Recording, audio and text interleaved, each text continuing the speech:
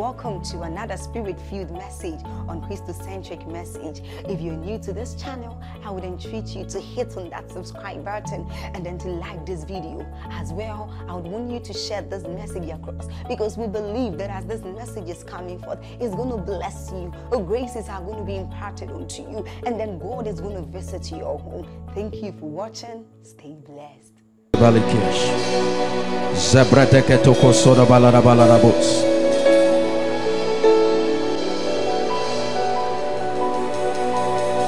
Let the scroll be opened. Let the mysteries be unveiled.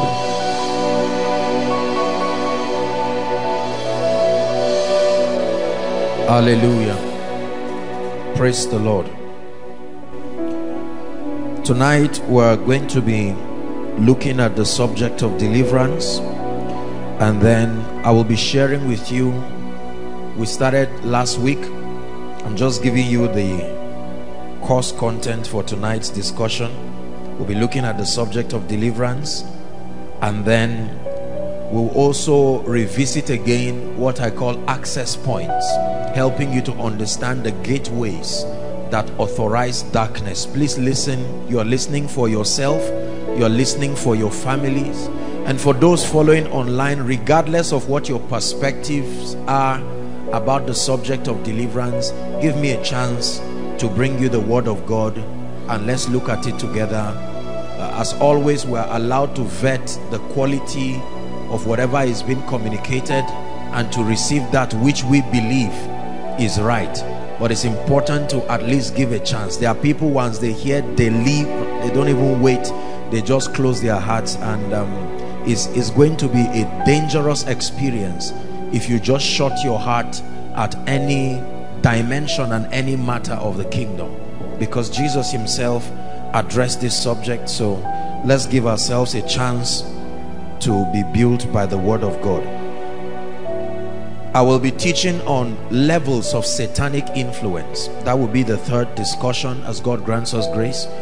I'll do my best to see that we end on time so that we can rest. We have a lot already tomorrow. Levels of satanic influence or satanic activities. We'll look at it, and then if God grants us grace and the time, we're able to manage time well, we will look at the flesh. Praise the Lord. Obadiah chapter 1, there's just one chapter, and verse 17. Let's begin our teaching for tonight. Obadiah 1 and verse 17. But upon Mount Zion shall be deliverance. It's amazing where deliverance was meant to happen. It was not meant to happen outside. Then if delivered, you come to Mount Zion. The fact that you experience deliverance is proof that you are standing upon Mount Zion. Are we together? So this already tries to settle a very wrong notion that deliverance and etc. should happen outside of the church, outside of where God is. Then when you are delivered, you now come. God's system has always been come as you are, and then you are made into what he wants you to be. So upon Mount Zion shall be deliverance, and there shall be holiness, and the house of Jacob shall possess their possessions. We began last week by saying that there is a relationship between the mystery and the ministry of deliverance and obtaining your possession. Notice from this scripture, the Bible says it is their possession. So it is not a possession that is someone else's and then it will be given to you. It is your possession. It is your inheritance. Are we together? So there is no doubt to the fact that it is allotted already for you. But in order to possess it, although it is your possession, being your possession is one thing. Becoming a possessor of your possession is another thing. Are we together? So this is a very good platform to begin tonight's teaching. The Bible says the house of Jacob shall possess their possession. That means it is possible that they do not possess their possession. It is your possession, it is your inheritance, but to come into the experience of that possession, the Bible says there is something that happens, and that's what we are discussing. What is deliverance? Let's discuss that subject. What exactly is deliverance? The Bible is full of texts that talk about deliverance from the Old Testament, the Gospels, the epistles, and even in the book of Revelation. So what exactly is deliverance? Let me give us a foundation, and then I will give you my definition. Now, the first thing I want you to know about deliverance, please look up before you write, is that generally deliverance has to do with a system of rescue, a system of freedom from maybe bondage, danger. I'm giving you the overall scope. Every time we mention the word deliverance, it has to do with a system that provides rescue, a system that provides freedom from bondage, from danger, and generally speaking from evil. Every time we talk about deliverance, it has to do with rescue, it has to do with emancipation, it has to do with freedom from any of these three: bondage, danger, and then generally speaking evil. Are we together? Let's look at two scriptures. Exodus chapter 6 and verse 6. Exodus chapter 6 and verse 6. I hope I'm right.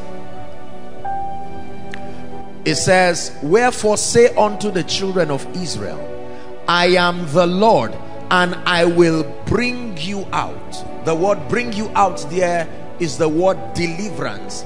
I will deliver you from under the burdens of the Egyptians, and I will rid you out of their bondage, and I will redeem you with a stretched out arm and with great judgments. So we see different expressions here that relate to deliverance. The Lord is saying, I will bring you out from their burdens, I will rid you out of their bondage, I will redeem you with an outstretched arm and with great judgment. Why? This is because of what happened in chapter 1 and verse 11. Let's go to chapter 1 and 11. Same Exodus, chapter 1 and verse 11. It says, "Therefore they did set over them taskmasters." Listen carefully.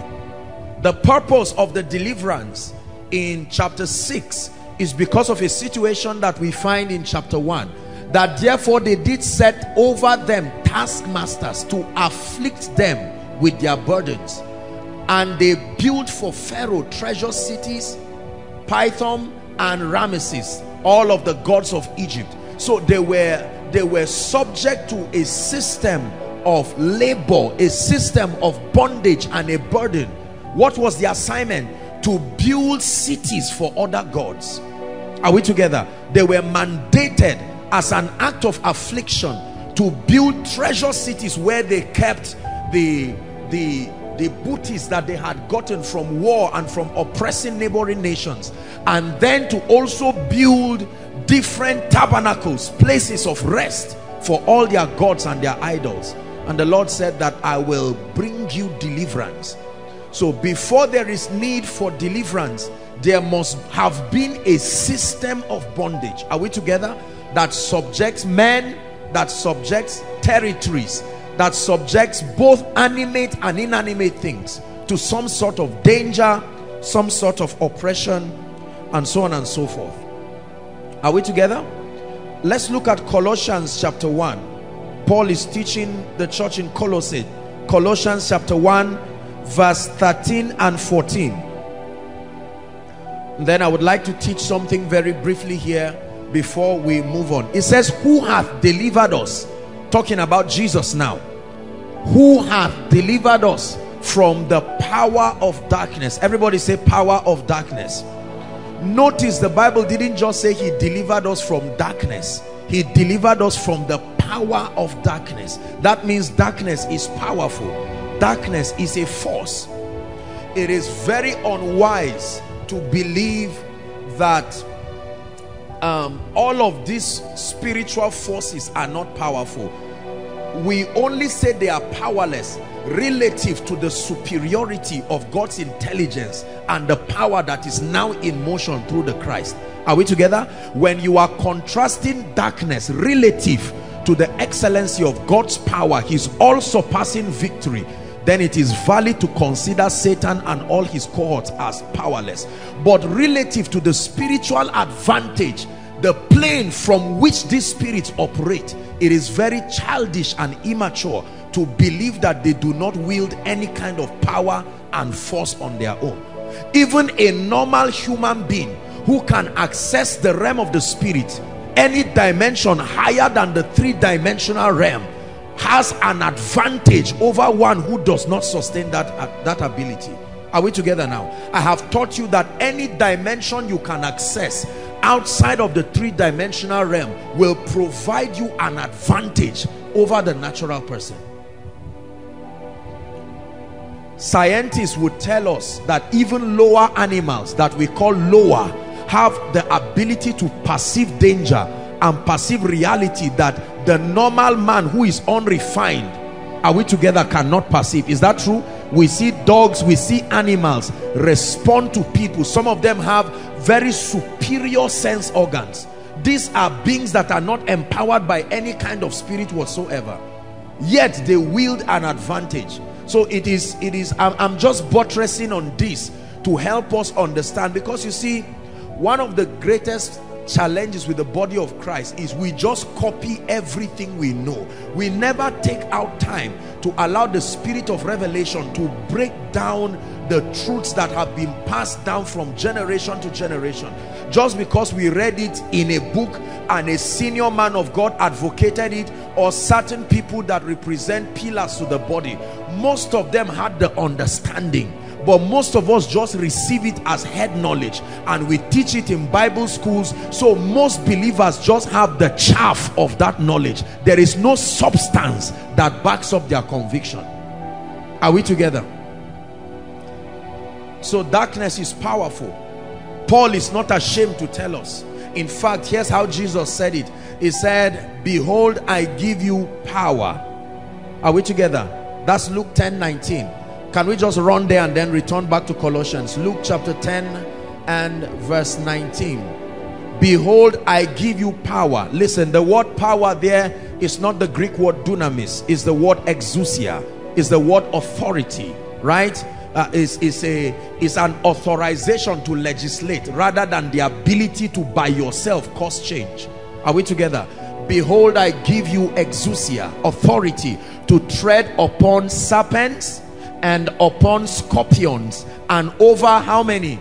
All the power. Jesus himself is acknowledging that the enemy has power, but that he has given you an ability to manifest and legislate above that power. And then it says, nothing shall by any means hurt you. The only reason why nothing shall hurt you is because you are operating from a dimension that is higher than the existing. That means if something is hurting you, it means you are not accessing and working with that power, or you do not have knowledge on how to put it to work. Are we together now? God bless you. So back to Colossians chapter 1 and verse 13. I hope we are together. Who hath delivered us from the power of darkness, and then the Bible says hath translated us into the kingdom of his dear son. 14.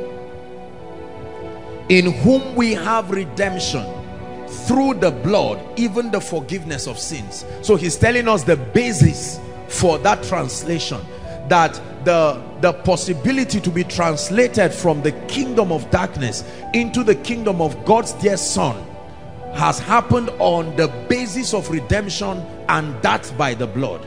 Are we together now? So salvation is a form of deliverance. The salvation that has been given believers today that we enjoy, the Bible does not just call it redemption alone. The Bible calls it deliverance. What then is deliverance? Write this down. I did my best to scrabble an intelligent definition that will capture everything that I believe the Word of God says about deliverance. So let's try and see if my definition makes sense. Ready? Deliverance is a system for experientially establishing the victory and the authority of Christ or Jesus Christ. Don't worry, take it gradually. I will repeat myself. Deliverance is a system for experientially establishing the victory and the authority of Jesus Christ. I'm going to continue. I'm just breaking so that you write. Let's take it again. Deliverance is a system for experientially, underline the word experientially, establishing the victory and authority of Jesus Christ. Can I continue? Over Satan, demons, and all the powers of darkness concerning our lives. A system for experientially establishing the victory and authority of Jesus Christ over Satan, demons, and all the powers of darkness. Over Satan, demons, and all the powers of darkness concerning our lives.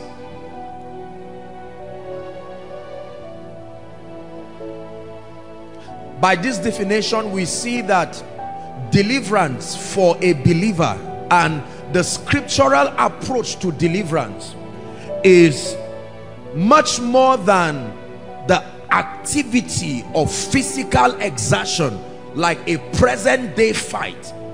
Deliverance is concerned with establishing, making a reality that has been finished to become your experience here and now. Are we together?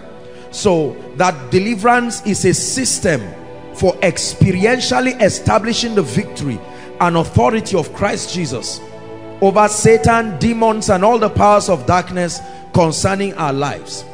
I wrote something small here, that deliverance and then by extension spiritual warfare for the believer in Christ today is about establishing and manifesting victory rather than fighting for it. Listen carefully.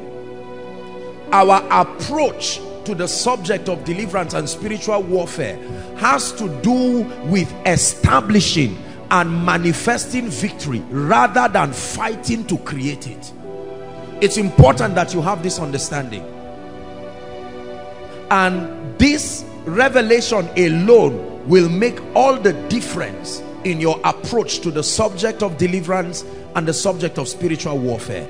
That you and I should approach the subject of deliverance from a perspective that seeks to establish and manifest the victory that is already wrought through the substitutionary sacrifice of Christ, rather than an attempt to physically exert energy to fight and win as though it was a product of your own exertion. I think this in itself, I can dwell all night explaining this, because this may be the reason why many well-meaning individuals and by extension deliverance ministries get little or no victory out of the abundance of the physical exertions. Many of us here may be victims of that experience. So we're not talking about a state here where you fight for victory in terms of physically confronting Satan one-on-one, as it were. I will tell you where that revelation came from. Are we blessed? So say after me, deliverance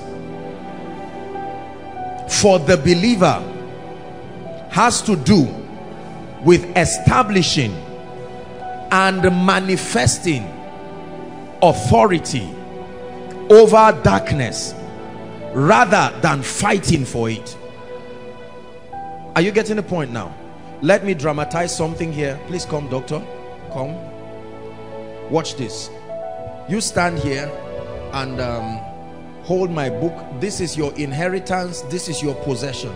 Please look up. I want to dramatize something that will help us. You stand here. And then, they're all ladies. Where are the gentlemen? Sam, come. Now, watch this. The Bible says, and you have to understand, this is where I think many people find confusion. When the Bible speaks, look at this very carefully. God speaks from the standpoint of eternity. He does not speak as if he's talking within the frame of time. Are we together? So in the speakings of God, he always speaks with the expression of completion, which is not a lie. But then the dynamics of converting the prophetic realities that have been finished in Christ to now become the experience of the saints is where there is confusion. Are we together? So the Bible tells us from the foundation of the earth, the Lamb was slain. But there are still people going to hell today. Are we together?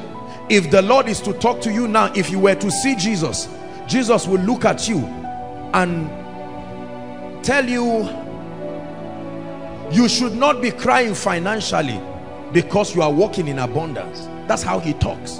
But then you will think that he's being rude and sarcastic to you, because at the point he's talking to you, you may not even have 5 naira. He cannot speak otherwise. His viewpoint spans, he's not dimensional in his approach. If he breaks himself to be dimensional, it's an act of his mercy to help man understand him.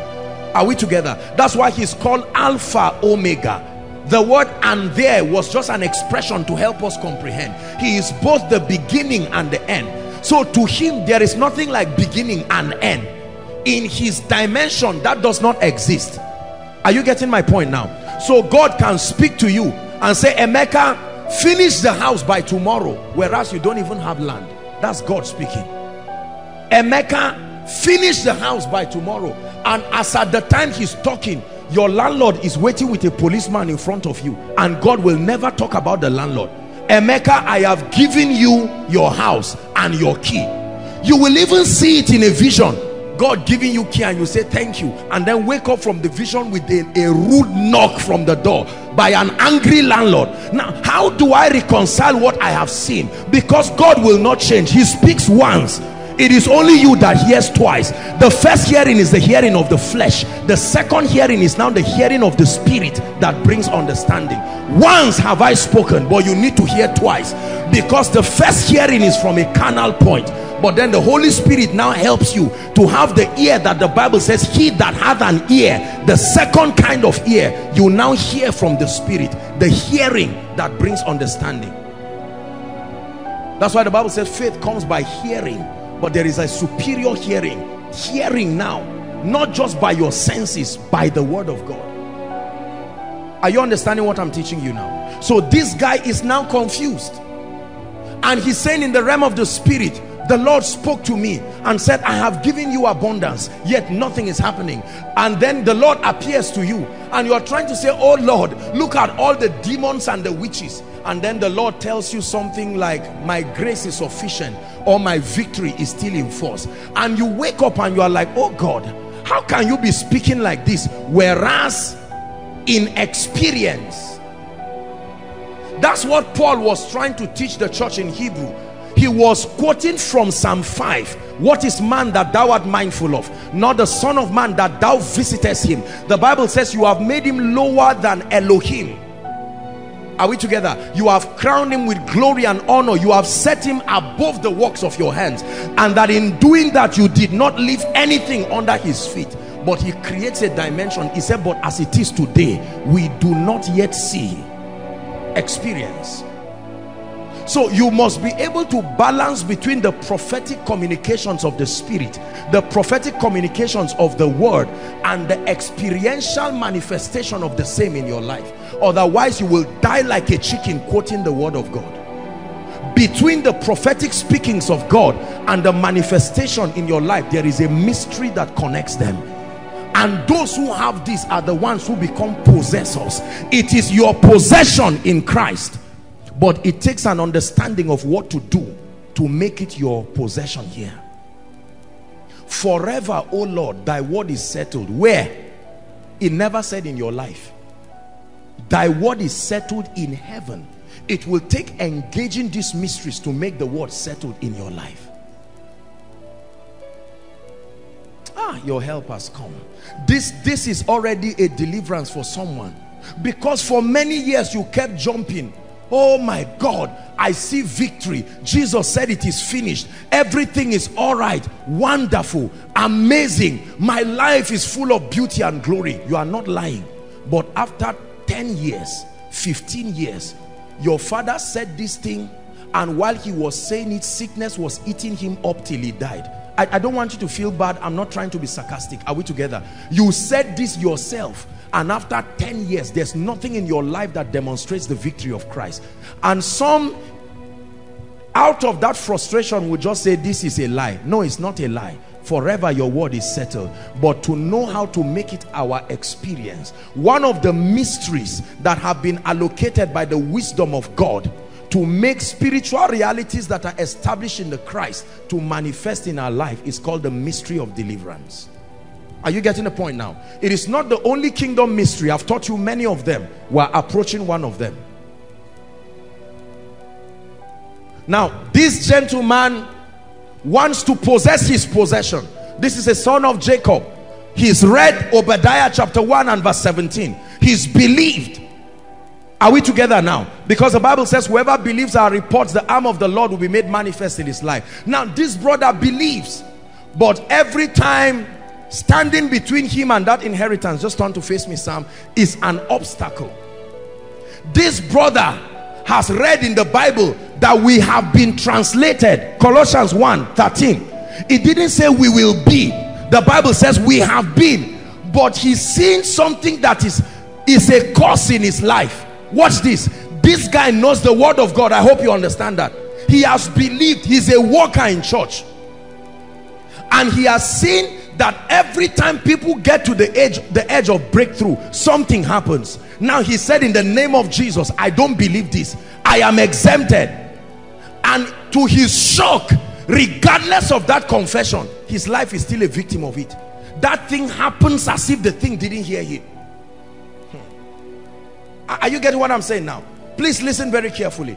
Okay, this guy comes from a family where everybody is barren. I'm sorry for this. Are we together? Everyone is barren.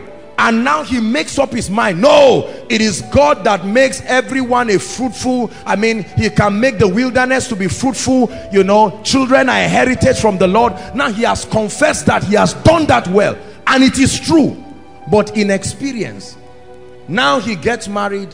And to his shock, he finds out that his wife cannot get pregnant. And he says, no, the devil is just joking. Let me just release my faith and you watch what happens. 1 month becomes 1 year, becomes 2 years, becomes decades, becomes 20 years. And the man is angry by 75. And he's no longer believing in Jesus. And when you come to him as a zealous young man, war giant from Koinonia, man of God, since I was blind, say, if you don't get out of here, I will slap you.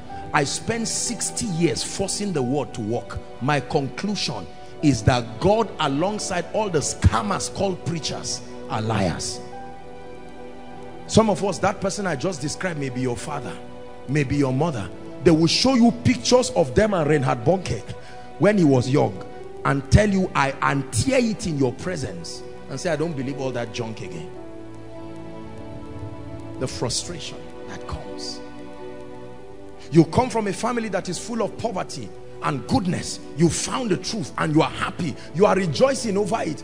And all of a sudden you find out that you are now a graduate and your elder sisters are looking at you and say, we graduated 15 years ago. None of us, the highest among us, just got a contract job for 1 week and it was over. And you come and say, it's because, you know how arrogant we are, young people, when we are just touching revelation. We mock at others and laugh and say, oh sisters, it's because of the church you are going to. Me, I'm going to Koinonia. Wait and see what happens. Then you are a graduate and you celebrate the first Christmas as a graduate with no job. It touches you and you pretend, no, I think God is working something powerful. After you dance and sing and do what you know to do, by 5 years, you now sit with them in a discussion and you are like, So this thing is true. This is why my mother was not happy. This is why my father was not happy. This series is saving you. Many of you are already going through what I'm saying now. And if you don't open your eyes and your ears to listen to the way out, you will be very frustrated. How about men of God? Like our sister shared, who come from terrible families with idol worship, and then they get born again, filled with the Holy Spirit, and begin to walk in strange miracles and start a ministry and say, oh God forbid, I mean, I used to be from a family of idol worship, now I'm free. And the guy begins his ministry. After 5 years, he finds out that the members go down, everything goes down, an attack comes on him and the ministry, and he goes to tell his uncle, and the uncle laughs and said, why do you think I stopped being a pastor? Because I was once a pastor. Were you told? He said no. So, well, let me educate you. I was once a pastor. The crusade that happened in this city, I was the chairman organizing committee. The same thing that happened, you would try to argue and say, uncle, my own is not like your own. He said, it's the same thing. It's there. And then many of you now, just like I was, stand and you are confused. You say, no, let me go back to the Bible. And you still see it there. And hath translated us from the kingdom of darkness, and hath translated us, not will translate, and hath translated us. Many of you rush and come to us, men of God, and say, sir, I read here and hath translated me. I believed everything you said. Why is my life like this? Listen to what we tell you. You don't have faith, or you really don't believe it. Look at me, I'm rich, I'm entering a jeep. So he say, I'm okay. Money can deceive. To think just because you have a jeep and you have a nice watch, you are free. No, there are many other dimensions. You don't have to be delivered to be rich. There are many people under yokes of darkness that are millionaires. So be careful lest you use money. The reason is because money has a very funny way of making your needs met. So it can lie to you to think just because you don't see any obvious need yet you are free. We have used money for a long time in the body to mean that I am free, and say, what's the proof? Look at my estate, look at 5 cars, look at a flourishing church. Does that look like someone under oppression?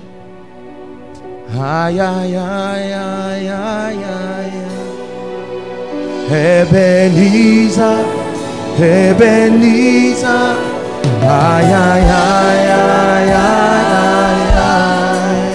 Ebenezer, my helper.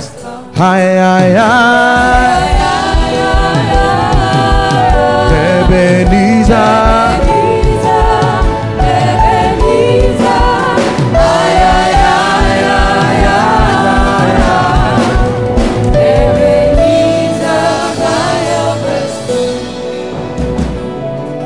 After reading volumes of books, I went to almost every bookstore I could find and gathered books and read books to prepare myself.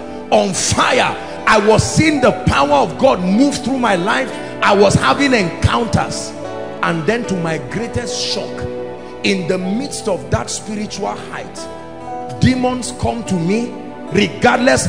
I mean, I started quoting scriptures from secondary school. You would receive awards. There were 52 scriptures. If you could quote, they would give you an award. I don't know how many times I got that award. And you would think, how then should I hide the word in my heart? To quote 52 scriptures every year, new ones. I'm not talking of old ones. I could quote chapters of the Bible. And here comes demons into my room, and I'm shouting in Jesus' name, the blood of Jesus, and they are not moving. I'm saying in the name of Jesus, I'm a child of God, and they are not moving. Who will I tell this? Who will believe me? God, have you suddenly become weak? Listen, when you see me just stand to talk and demons are crying, find out what happened. I want to show you where the problem is.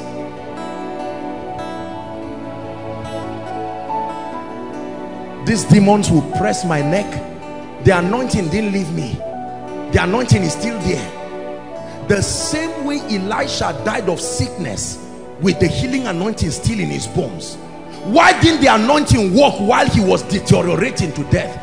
Yet the anointing raised a dead body who didn't have faith. The dead body was not begging, please raise me. Just it came in contact with bones. Couldn't the anointing bring back flesh like Ezekiel 37? Because we know it's a possibility. So why didn't the anointing bring back the prophet again? There are mysteries in this kingdom. What you do not know, you can argue to your detriment. It will smash you into pieces, like it's happening to many people. We are just not honest to confront truth until we find light. For me, I pray that God will make you like me. I don't hear yes sir. I keep searching until the truth is found. Many of you, you see, when the Holy Spirit refuses to allow an answer satisfy you, is because there is a grace in that area he wants you to reveal to the body. So you come to a man of God, you come to me or anybody, and we just give you explanations to manage our ego, and the Holy Spirit will say no, with all honor, that's not the answer. He's telling you, find out so that you can help someone. If I didn't pass through what I passed through now, I probably will wave this teaching like many are waving and say, look, let's just focus on Jesus. And you are focusing on Jesus, but you are seeing that something is wrong.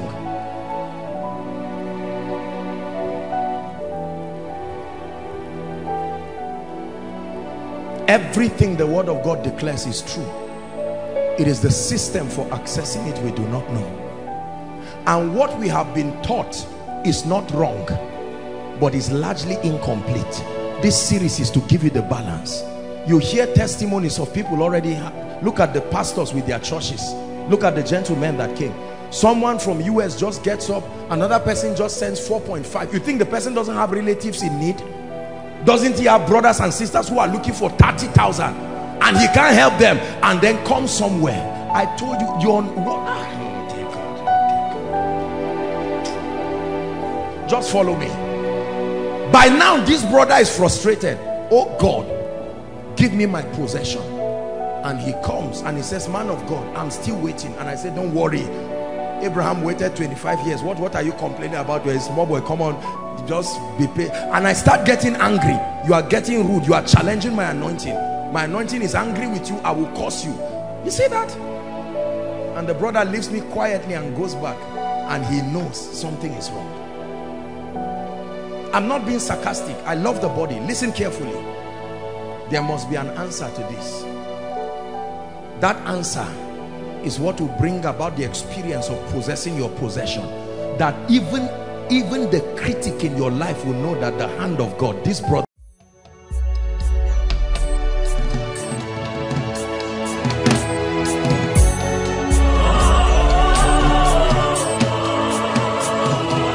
Koinonia, a place of encounter with the Holy Spirit and transformation by the principles of God's kingdom.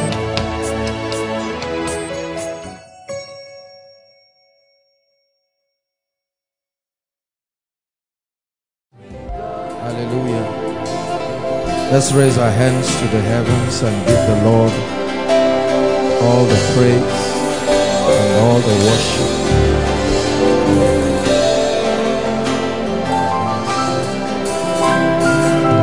Shalabaka soda barasia dakata. Sada balaka shobrande galakatus.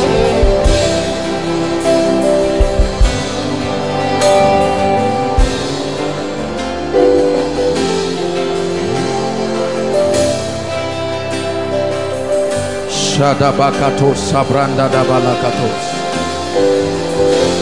Father, take all the worship belongs to you. Mighty God, thank you. Bless his name from the depth of your heart. Bless his name with everything that is within you.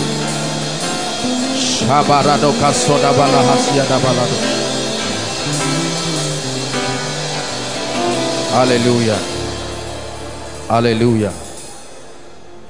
Lord, let the fire that comes from your word fall upon my life tonight. Lift your voice and pray. Let the fire that comes from your word, lift your voice and please pray. Please pray.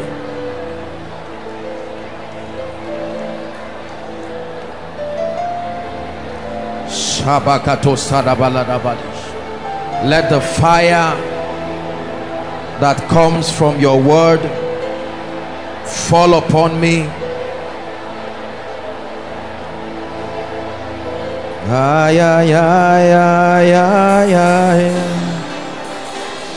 Ebenezer, Ebenezer,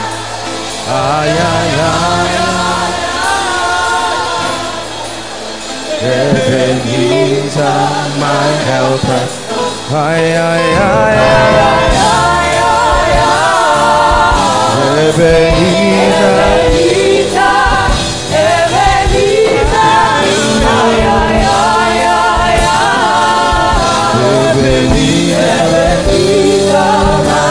One more time.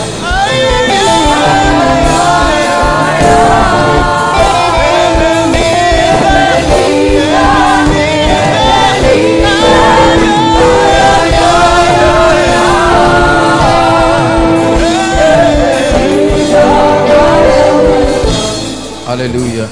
God bless you. Please be seated and be as sensitive as you can be. Blessed be the name of the Lord. Hallelujah. I'd like you to be seated. Be very prayerful while you are seated. Be very sensitive. Let your heart be open because of what the Lord will be doing tonight. We are shifting deeper into this mystery that I'm showing you, and I have already seen that which the Lord will be doing tonight, and that's why I'm saying be sensitive in your spirit. Hallelujah. Father, tonight in the name of Jesus, we pray that your power, your light, your grace will prevail over us. We pray that your word will dispel every darkness. Let there be such a demonstration of the power of light over darkness. I pray, oh God, that age-long captivities will come on their knees tonight. Open us to the mysteries of the Spirit. Let there be a performance in the name of Jesus Christ. Hallelujah. Let me just make one or two announcements and then we'll go into the word of God. Tonight's word will come with fire. Fire. Every time, most times when the Lord wants to reveal to me how the meeting will be, he will use one of the emblems of the supernatural to signify what he's doing. And while I prayed, I saw fire. That's what I saw. Fire is one of the elements of the supernatural. There are 5 elements that God manifests himself with. There is the earth, there is light, there is water. And so I know that God is doing great things tonight, and we bless God for the worship team and that which they did tonight. Please take it higher for me. We started a series last week examining the subject of deliverance, and I must confess to you that there's so much to teach, especially when you dabble into this subject. And my focus, please let me have your attention, my focus is not necessarily to give us a thorough exegesis on the subject of demonology, but I'm limiting the context of my teaching in this series just to the aspects of deliverance. There's something that I want us to understand about the nature and the character of deliverance. Are we together? So I have edited a number of things, and we may not go into certain very deep details like the origin of Satan, the pre-Adamites, the Nephilims, sons of Belial, and all of these other things that help to extensively talk about the kingdom of darkness. I hope that in another series we'll get to it, but I just want to show us the deliverance dimension. That's just where I want us to focus on, and then to help us understand and appreciate a few things. Let us also take note that the motive behind this series is to help to create intelligence in the area of deliverance. I think that there is a lot of gap in knowledge which stems from ignorance or exaggeration, and so we're hoping to create a system of balance. Many, in an attempt to scorn at the subject, have become victims of what only this subject can set them free from, and like the dear lady shared when she was here, and then others in an attempt to focus on it have pushed it beyond its boundary of relevance, and their whole lives, regardless of supposed deliverance, does not show anything around the victory of Christ. So there is always a need to put everything in context. Are we good tonight? Hold hands while you're seated, and let's just pray in the Spirit to open up our capacity for spiritual understanding.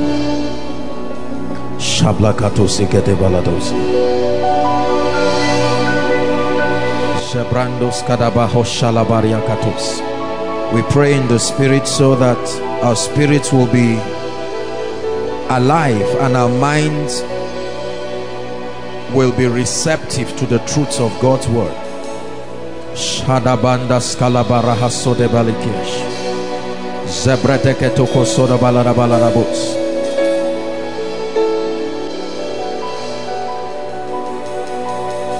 Let the scroll be opened. Let the mysteries be unveiled.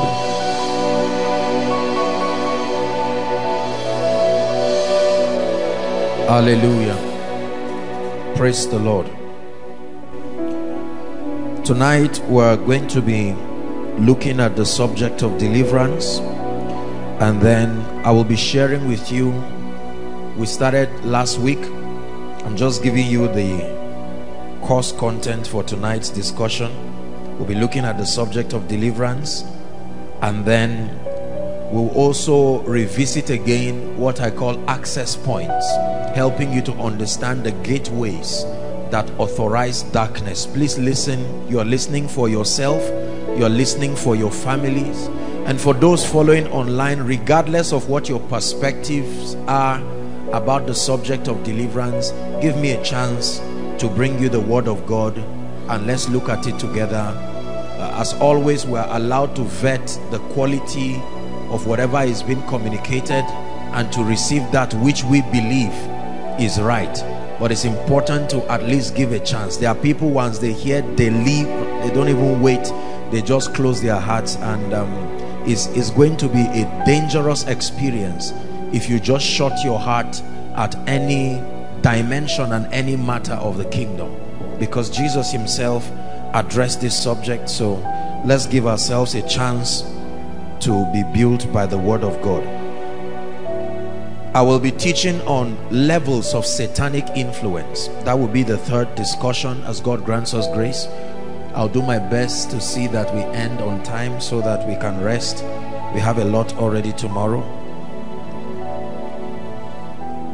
Levels of satanic influence or satanic activities. We'll look at it, and then if God grants us grace and the time, we're able to manage time well, we will look at the flesh. Praise the Lord. Obadiah chapter 1, there's just one chapter, and verse 17. Let's begin our teaching for tonight. Obadiah 1 and verse 17. But upon Mount Zion shall be deliverance. It's amazing where deliverance was meant to happen. It was not meant to happen outside. Then if delivered, you come to Mount Zion. The fact that you experience deliverance is proof that you are standing upon Mount Zion. Are we together? So this already tries to settle a very wrong notion that deliverance and etc. should happen outside of the church, outside of where God is. Then when you are delivered, you now come. God's system has always been come as you are, and then you are made into what he wants you to be. So upon Mount Zion shall be deliverance, and there shall be holiness. and the house of Jacob shall possess their possessions. We began last week by saying that there is a relationship between the mystery and the ministry of deliverance and obtaining your possession. Notice from this scripture, the Bible says it is their possession. So it is not a possession that is someone else's and then it will be given to you. It is your possession. It is your inheritance. Are we together? So there is no doubt to the fact that it is allotted already for you. But in order to possess it, although it is your possession, being your possession is one thing. Becoming a possessor of your possession is another thing. Are we together? So this is a very good platform to begin tonight's teaching. The Bible says the house of Jacob shall possess their possession. That means it is possible that they do not possess their possession. It is your possession, it is your inheritance, but to come into the experience of that possession, the Bible says there is something that happens, and that's what we are discussing. What is deliverance? Let's discuss that subject. What exactly is deliverance? The Bible is full of texts that talk about deliverance from the Old Testament, the Gospels, the epistles, and even in the book of Revelation. So what exactly is deliverance? Let me give us a foundation and then I will give you my definition.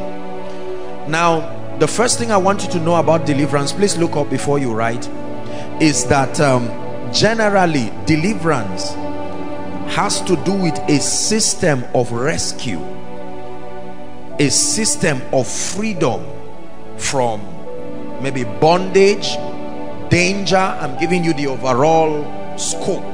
Every time we mention the word deliverance, it has to do with a system that provides rescue, a system that provides freedom from bondage, from danger, and generally speaking from evil. Every time we talk about deliverance, it has to do with rescue, it has to do with emancipation, it has to do with freedom from any of these three: bondage, danger, and then generally speaking evil. Are we together? Let's look at two scriptures. Exodus chapter 6 and verse 6. Exodus chapter 6 and verse 6. I hope I'm right. It says, "Wherefore say unto the children of Israel, I am the Lord, and I will bring you out." The word "bring you out" there is the word deliverance. I will deliver you from under the burdens of the Egyptians, and I will rid you out of their bondage, and I will redeem you with a stretched out arm and with great judgments. So we see different expressions here that relate to deliverance. The Lord is saying, I will bring you out from their burdens, I will rid you out of their bondage, I will redeem you with an outstretched arm and with great judgment. Why? This is because of what happened in chapter 1 and verse 11. Let's go to chapter 1 and 11. Same Exodus, chapter 1 and verse 11. It says, "Therefore they did set over them taskmasters." Listen carefully. The purpose of the deliverance in chapter 6 is because of a situation that we find in chapter 1. That therefore they did set over them taskmasters to afflict them with their burdens. And they built for Pharaoh treasure cities, Pithom and Ramesses, all of the gods of Egypt. So they were subject to a system of labor, a system of bondage and a burden. What was the assignment? To build cities for other gods. Are we together? They were mandated as an act of affliction to build treasure cities where they kept the booties that they had gotten from war and from oppressing neighboring nations, and then to also build different tabernacles, places of rest for all their gods and their idols. And the Lord said that I will bring you deliverance. So before there is need for deliverance, there must have been a system of bondage. Are we together? That subjects men that subjects territories, that subjects both animate and inanimate things to some sort of danger, some sort of oppression, and so on and so forth. Are we together? Let's look at Colossians chapter 1. Paul is teaching the church in Colossae. Colossians chapter 1 verse 13 and 14. Then I would like to teach something very briefly here before we move on. It says, who hath delivered us, talking about Jesus now, who hath delivered us from the power of darkness. Everybody say power of darkness. Notice the Bible didn't just say he delivered us from darkness. He delivered us from the power of darkness. That means darkness is powerful. Darkness is a force. It is very unwise to believe that all of these spiritual forces are not powerful. We only say they are powerless relative to the superiority of God's intelligence and the power that is now in motion through the Christ. Are we together? When you are contrasting darkness relative to the excellency of God's power, his all-surpassing victory, then it is valid to consider Satan and all his cohorts as powerless. But relative to the spiritual advantage, the plane from which these spirits operate, it is very childish and immature to believe that they do not wield any kind of power and force on their own. Even a normal human being who can access the realm of the spirit, any dimension higher than the three-dimensional realm, has an advantage over one who does not sustain that ability. Are we together now? I have taught you that any dimension you can access outside of the three-dimensional realm will provide you an advantage over the natural person. Scientists would tell us that even lower animals that we call lower have the ability to perceive danger and perceive reality that the normal man who is unrefined, are we together, cannot perceive. Is that true? We see dogs, we see animals respond to people. Some of them have very superior sense organs.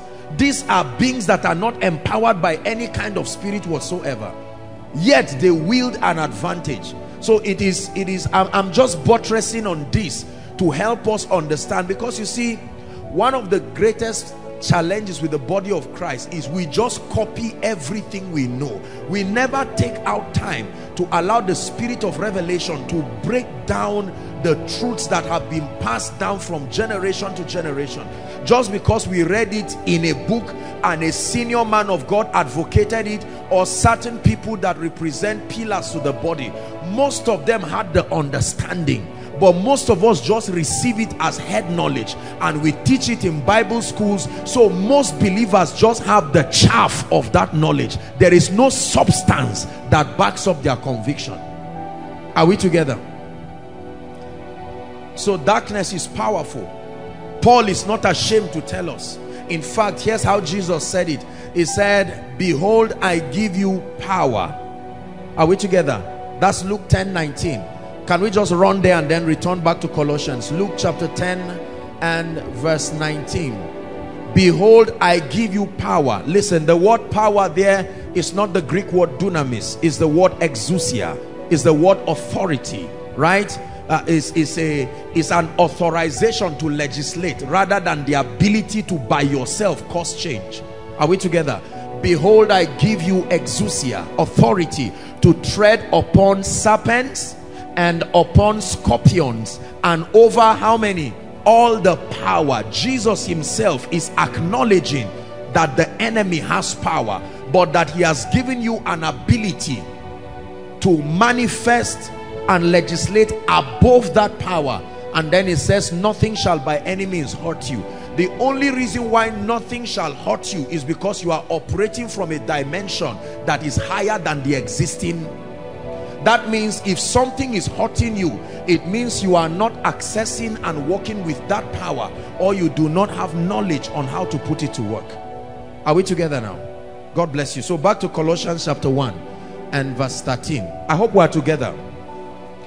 Who hath delivered us from the power of darkness, and then the Bible says hath translated us into the kingdom of his dear son. 14, in whom we have redemption through the blood, even the forgiveness of sins. So he's telling us the basis for that translation, that the possibility to be translated from the kingdom of darkness into the kingdom of God's dear son has happened on the basis of redemption, and that's by the blood. Are we together now? So salvation is a form of deliverance. The salvation that has been given believers today that we enjoy, the Bible does not just call it redemption alone. The Bible calls it deliverance. What then is deliverance? Write this down. I did my best to scrabble an intelligent definition that will capture everything that I believe the Word of God says about deliverance. So let's try and see if my definition makes sense. Ready? Deliverance is a system for experientially establishing the victory and the authority of Christ or Jesus Christ. Don't worry, take it gradually. I will repeat myself. Deliverance is a system for experientially establishing the victory and the authority of Jesus Christ. I'm going to continue. I'm just breaking so that you write. Let's take it again. Deliverance is a system for experientially, underline the word experientially, establishing the victory and authority of Jesus Christ. Can I continue? Over Satan, demons, and all the powers of darkness concerning our lives.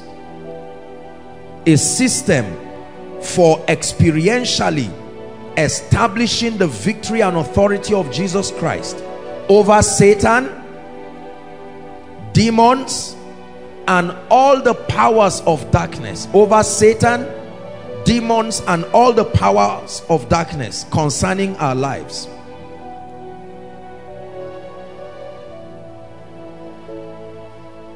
By this definition, we see that deliverance for a believer and the scriptural approach to deliverance is much more than the activity of physical exertion like a present day fight.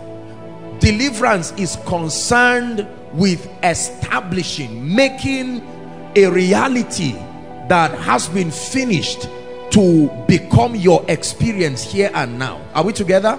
So that deliverance is a system for experientially establishing the victory and authority of Christ Jesus over Satan, demons, and all the powers of darkness concerning our lives. I wrote something small here, that deliverance and then by extension spiritual warfare for the believer in Christ today is about establishing and manifesting victory rather than fighting for it. Listen carefully. Our approach to the subject of deliverance and spiritual warfare has to do with establishing and manifesting victory rather than fighting to create it. It's important that you have this understanding, and this revelation alone will make all the difference in your approach to the subject of deliverance and the subject of spiritual warfare. That you and I should approach the subject of deliverance from a perspective that seeks to establish and manifest the victory that is already wrought through the substitutionary sacrifice of Christ, rather than an attempt to physically exert energy to fight and win as though it was a product of your own exertion. I think this in itself, I can dwell all night explaining this, because this may be the reason why many well-meaning individuals and by extension deliverance ministries get little or no victory out of the abundance of the physical exertions. Many of us here may be victims of that experience. So we're not talking about a state here where you fight for victory in terms of physically confronting Satan one-on-one, as it were. I will tell you where that revelation came from. Are we blessed? So say after me, deliverance for the believer has to do with establishing and manifesting authority over darkness rather than fighting for it. Are you getting the point now? Let me dramatize something here. Please come, doctor. Come. Watch this. You stand here and hold my book. This is your inheritance. This is your possession. Please look up. I want to dramatize something that will help us. You stand here. And then, they are all ladies. Where are the gentlemen? Sam, come. Now, watch this. The Bible says, and you have to understand, this is where I think many people find confusion. When the Bible speaks, look at this very carefully. God speaks from the standpoint of eternity. He does not speak as if he's talking within the frame of time. Are we together? So in the speakings of God, he always speaks with the expression of completion, which is not a lie. But then the dynamics of converting the prophetic realities that have been finished in Christ to now become the experience of the saints is where there is confusion. Are we together? So the Bible tells us from the foundation of the earth, the Lamb was slain. But there are still people going to hell today. Are we together? If the Lord is to talk to you now, if you were to see Jesus, Jesus will look at you and tell you, you should not be crying financially because you are walking in abundance. That's how he talks. But then you will think that he's being rude and sarcastic to you, because at the point he's talking to you, you may not even have 5 naira. He cannot speak otherwise. His viewpoint spans, he's not dimensional in his approach. If he breaks himself to be dimensional, it's an act of his mercy to help man understand him. Are we together? That's why he's called Alpha Omega. The word "and" there was just an expression to help us comprehend. He is both the beginning and the end. So to him there is nothing like beginning and end. In his dimension that does not exist. Are you getting my point now? So God can speak to you and say, Emeka, finish the house by tomorrow, whereas you don't even have land. That's God speaking. Emeka, finish the house by tomorrow, and as at the time he's talking, your landlord is waiting with a policeman in front of you, and God will never talk about the landlord. Emeka, I have given you your house and your key. You will even see it in a vision, God giving you key, and you say thank you, and then wake up from the vision with a rude knock from the door by an angry landlord. Now how do I reconcile what I have seen? Because God will not change. He speaks once. It is only you that hears twice. The first hearing is the hearing of the flesh. The second hearing is now the hearing of the spirit that brings understanding. Once have I spoken, but you need to hear twice, because the first hearing is from a carnal point. But then the Holy Spirit now helps you to have the ear that the Bible says, he that hath an ear, the second kind of ear, you now hear from the Spirit, the hearing that brings understanding. That's why the Bible says faith comes by hearing. But there is a superior hearing now, not just by your senses, by the word of God. Are you understanding what I'm teaching you now? So this guy is now confused, and he's saying, in the realm of the spirit, the Lord spoke to me and said, I have given you abundance, yet nothing is happening. And then the Lord appears to you, and you are trying to say, oh Lord, look at all the demons and the witches. And then the Lord tells you something like, my grace is sufficient, or my victory is still in force. And you wake up and you are like, oh God, how can you be speaking like this? Whereas in experience, that's what Paul was trying to teach the church in Hebrew. He was quoting from Psalm 5. What is man that thou art mindful of? Not the son of man that thou visitest him. The Bible says you have made him lower than Elohim. Are we together? You have crowned him with glory and honor. You have set him above the works of your hands, and that in doing that you did not leave anything under his feet. But he creates a dimension. He said, but as it is today, we do not yet see, experience.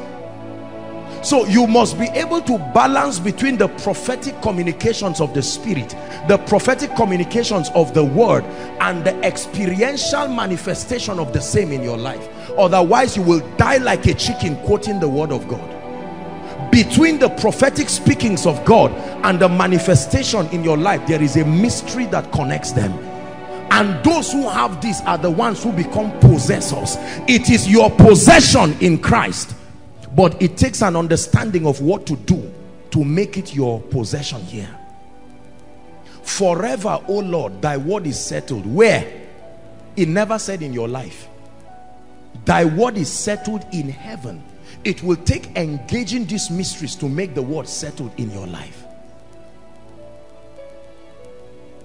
Your help has come. This is already a deliverance for someone, because for many years you kept jumping. Oh my God, I see victory. Jesus said it is finished. Everything is all right, wonderful, amazing. My life is full of beauty and glory. You are not lying.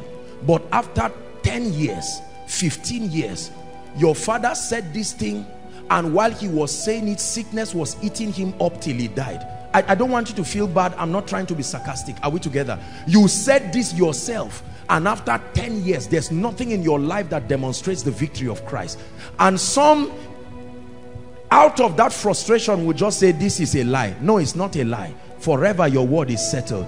But to know how to make it our experience, one of the mysteries that have been allocated by the wisdom of God to make spiritual realities that are established in the Christ to manifest in our life is called the mystery of deliverance. Are you getting the point now? It is not the only kingdom mystery. I've taught you many of them. We're approaching one of them. Now, this gentleman wants to possess his possession. This is a son of Jacob. He's read Obadiah chapter 1 and verse 17. He's believed. Are we together now? Because the Bible says whoever believes our reports, the arm of the Lord will be made manifest in his life. Now this brother believes, but every time standing between him and that inheritance, just turn to face me, Sam, is an obstacle. This brother has read in the Bible that we have been translated. Colossians 1:13. It didn't say we will be. The Bible says we have been. But he's seen something that is a curse in his life. Watch this. This guy knows the word of God. I hope you understand that. He has believed. He's a worker in church, and he has seen that every time people get to the edge of breakthrough, something happens. Now he said, in the name of Jesus, I don't believe this. I am exempted. And to his shock, regardless of that confession, his life is still a victim of it. That thing happens as if the thing didn't hear him. Are you getting what I'm saying now? Please listen very carefully. Okay, this guy comes from a family where everybody is barren. I'm sorry for this. Are we together? Everyone is barren, and now he makes up his mind. No, it is God that makes everyone a fruitful. He can make the wilderness to be fruitful. You know, children are a heritage from the Lord. Now he has confessed that he has done that well, and it is true. But in experience, now he gets married, and to his shock, he finds out that his wife cannot get pregnant. And he says, no, the devil is just joking. Let me just release my faith and you watch what happens. 1 month becomes 1 year, becomes 2 years, becomes decades, becomes 20 years, and the man is angry by 75, and he's no longer believing in Jesus. And when you come to him as a zealous young man, war giant from Koinonia, man of God, since I was blind, say, if you don't get out of here, I will slap you. I spent 60 years forcing the word to work. My conclusion is that God, alongside all the scammers called preachers, are liars. Some of us, that person I just described may be your father, may be your mother. They will show you pictures of them and Reinhard Bonnke when he was young, and tell you, and tear it in your presence, and say, I don't believe all that junk again. The frustration that comes. You come from a family that is full of poverty and goodness. You found the truth and you are happy. You are rejoicing over it. And all of a sudden you find out that you are now a graduate and your elder sisters are looking at you and say, we graduated 15 years ago. None of us, the highest among us, just got a contract job for 1 week and it was over. And you come and say, it's because, you know how arrogant we are, young people, when we are just touching revelation. We mock at others and laugh and say, oh sisters, it's because of the church you are going to. Me, I'm going to Koinonia. Wait and see what happens. Then you are a graduate and you celebrate the first Christmas as a graduate with no job. It touches you and you pretend, I don't know, I think God is working something powerful. After you dance and sing and do what you know to do, by 5 years, you now sit with them in a discussion and you are like, so this thing is true. This is why my mother was not happy. This is why my father was not happy. This series is saving you. Many of you are already going through what I'm saying now. And if you don't open your eyes and your ears to listen to the way out, you will be very frustrated. How about men of God? Like our sister shared, who come from terrible families with idol worship, and then they get born again, filled with the Holy Spirit, and begin to walk in strange miracles and start a ministry and say, oh God forbid, I mean, I used to be from a family of idol worship, now I'm free. And the guy begins his ministry. After 5 years, he finds out that the members go down, everything goes down, an attack comes on him and the ministry, and he goes to tell his uncle, and the uncle laughs and say, why do you think I stopped being a pastor? Because I was once a pastor. Were you told? He said no. So well, let me educate you. I was once a pastor. The crusade that happened in this city, I was the chairman, organizing committee. The same thing that happened, you would try to argue and say, uncle, my own is not like your own. He said, it's the same thing. It's there. And then many of you now, just like I was, stand and you are confused. You say, no, let me go back to the Bible. And you still see it there. And hath translated us from the kingdom of darkness, and hath translated us, not will translate, and hath translated us. Many of you rush and come to us, men of God, and say, sir, I read here and hath translated me. I believed everything you said. Why is my life like this? Listen to what we tell you. You don't have faith, or you really don't believe it. If you look at me, I'm rich, I'm entering a jeep. So he said, I'm okay. Money can deceive. To think just because you have a jeep and you have a nice watch, you are free. No, there are many other dimensions. You don't have to be delivered to be rich. There are many people under yokes of darkness that are millionaires. So be careful lest you use money. The reason is because money has a very funny way of making your needs met. So it can lie to you to think just because you don't see any obvious need, yet you are free. We have used money for a long time in the body to mean that I am free. And say, what's the proof? Look at my estate. Look at 5 cars. Look at a flourishing church. Does that look like someone under oppression?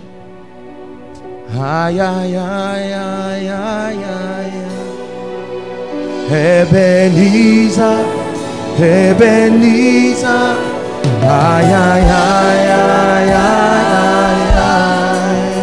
Ebenezer, my helper.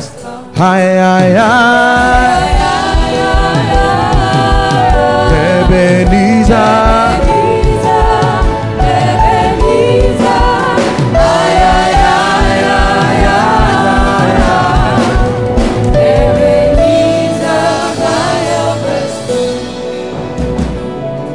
After reading volumes of books, I went to almost every bookstore I could find and gathered books and read books to prepare myself.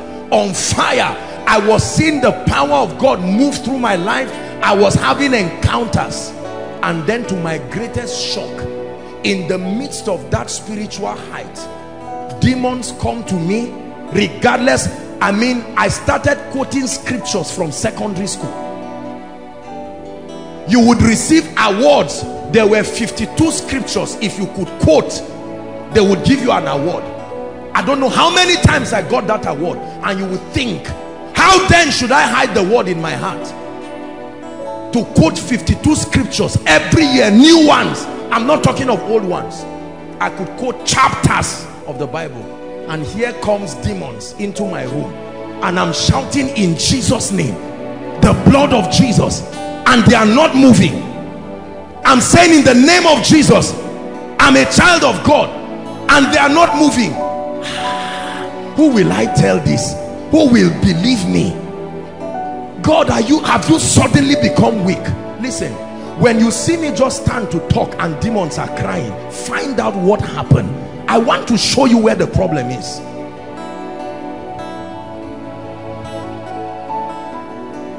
These demons will press my neck. The anointing didn't leave me. The anointing is still there. The same way Elisha died of sickness with the healing anointing still in his bones.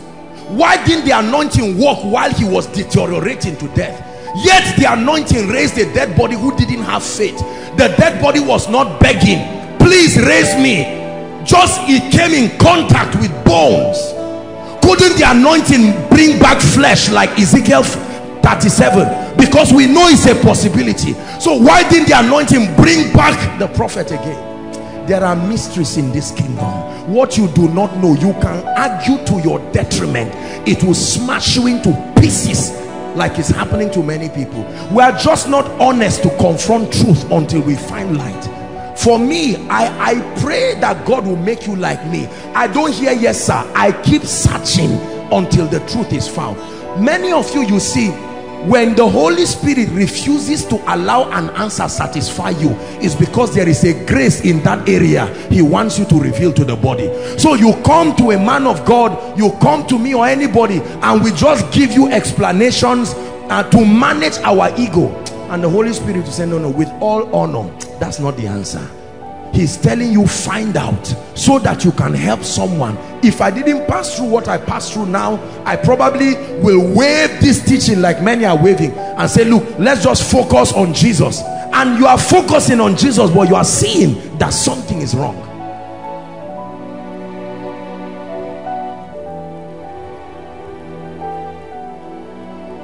Everything the word of God declares is true. It is the system for accessing it we do not know. And what we have been taught is not wrong, but is largely incomplete. This series is to give you the balance. You hear testimonies of people already. Look at the pastors with their churches. Look at the gentleman that came. Someone from US just gets up, another person just sends 4.5. You think the person doesn't have relatives in need? Doesn't he have brothers and sisters who are looking for 30,000 and he can't help them, and then come somewhere? I told you, you're on. Just follow me. By now this brother is frustrated. Oh God, give me my possession. And he comes and he says, man of God, I'm still waiting. And I said, don't worry, Abraham waited 25 years. What are you complaining about? You're a small boy, come on, just be paid. And I start getting angry. You are getting rude, you are challenging my anointing. My anointing is angry with you, I will curse you. You see that? And the brother leaves me quietly and goes back, and he knows something is wrong. I'm not being sarcastic. I love the body. Listen carefully. There must be an answer to this. That answer is what will bring about the experience of possessing your possession. That even the critic in your life will know that the hand of God, this brother has caught this. This sister has caught this. I prayed to God and I told God, I said, by the time, Lord, we finish this series, let us hear of testimonies that people will stand up and say, no, this is, if not because the person sharing it is there, we will think it's a lie or stage manage.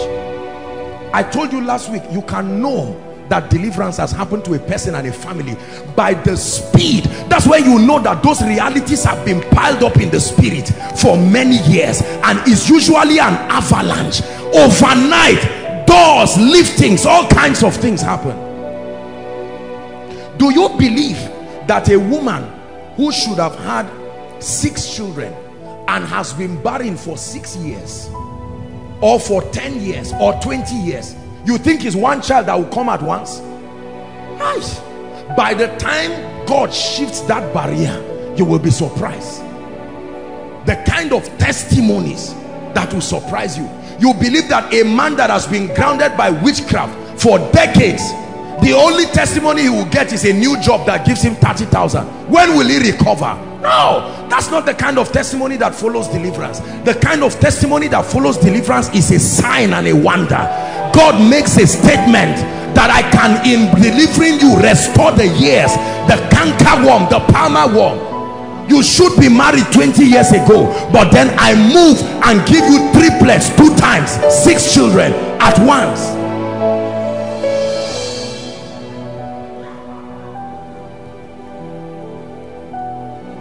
But upon Mount Zion there shall be deliverance, whatever it is. And when that happens, the sons of Jacob shall possess their possession. Hallelujah. So this brother is standing, then he takes an aggressive step. Watch this. And then his eyes is open in the spirit. Watch this. And he sees a spirit appear to him and tell him, you will never make it. But the Bible says, behold, I give you power. So Satan, where did you even get the audacity to show up in my room? Remember, your room is anointed. Remember, there's a bottle of anointing oil in that room. Don't forget. Remember, there's a communion set in that room. Are you getting what I'm saying? Remember, while the demon is talking to you, a Bible is on your bed. Have you forgotten? Sometimes a worship song is even playing, yet he shows up, no invitation, he didn't knock the door, and talks nonsense to you, and all of a sudden he leaves. Who will I tell this to? I can't tell Apostle, because I will keep quiet. And that's how many of us have been keeping quiet. As a man of God, you finish preaching in a crusade and go back in the night, and a spirit comes to molest you, to even sleep with you. You get up in the morning, who will I tell this embarrassing thing? And while you are sitting, someone comes for counseling. Counseling number 1, man of God, there is a demon that comes to sleep with me every night. You almost want to run away, because that's your own experience too. It will shock you that you will lay hands on the person and he will start manifesting and be free, and you just wave the person and then return back and say, my God, now, oh God, who will deliver me?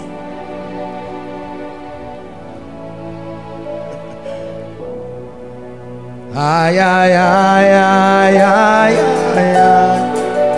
Ebenezer, Ebenezer. Ay, ay, ay, ay, ay, ay, ay. Ebenezer, my help has come. Hallelujah. Please go and sit down, guys. Let's talk now.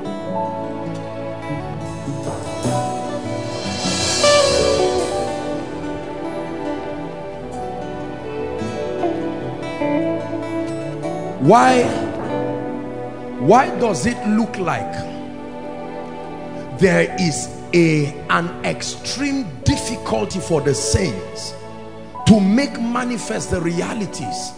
Remember, the Bible says, he that did not spare his son, are we Bible students?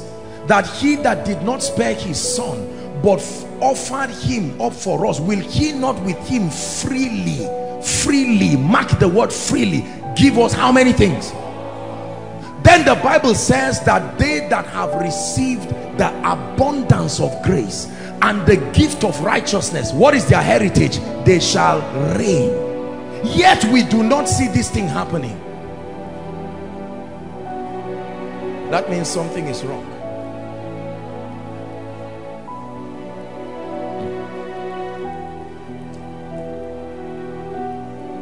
So deliverance is one of the mysteries that was allocated by the wisdom. Remember, the Bible says that it should be made to principalities and powers the manifold, not one fold, manifold, the multifaceted wisdom of God.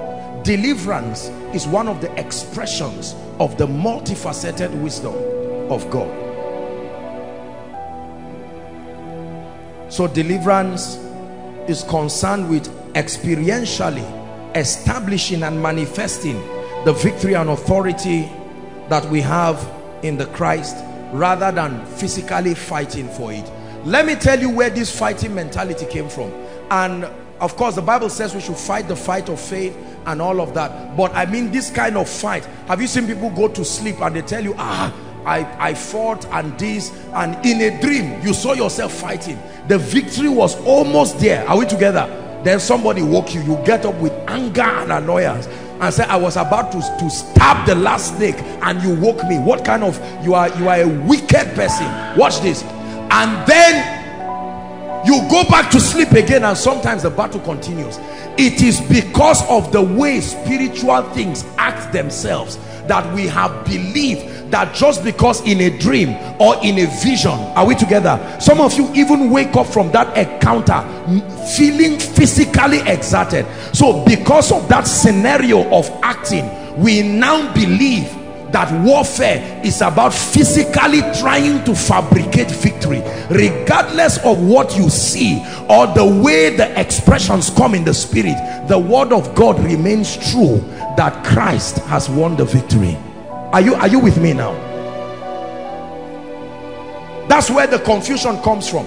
And especially for those who walk very strongly in the prophetic ministry, they have helped in no way to amplify this confusion, because what you see, if not balanced with mental transformation and a good word base, you will confuse people. I can stand right now, Emeka stand, and look at doctor in a vision, and in that vision I can be seeing him inside a pit. Are we together? And now I say, doctor, you are in a pit. It's not a lie, but that is just a prophetic symbolism to mean bondage. Are we together? By the time I engage in whatever mystery, the victory may show as him coming out from the pit. So over many years of seeing different scenarios, I may now write a book, or I may now propose a theology. Are we together? Where people now start physically fighting to manifest their victory. And this is why Satan reigns over us, because he's a master of the sense realm. He knows that what you can see will challenge you. Let me ask you a question. What happened to you last week with your night prayer? Are you not shocked at the level of attack that amplified? You see that it happened for many of us, right? I told you it will happen because Satan is the master of the sense realm. You wake up in the night and sleep and go back, and the same experience of them oppressing you supposedly happens again. Some of you, as soon as you finish, you went back. In fact, for some of you, that activity has been on break since you became unserious with God. But now that you just started a little prayer, all of a sudden it came. Now let me tell you, Satan will use your senses and tell you the word of God claims this. If God were so powerful, where is it? Then you will now dance to the realm of the senses and say, Kai, that means let me go back to sleep. In Jesus' name I must go back for the battle to come. You are already defeated. There's no possibility of victory under that condition.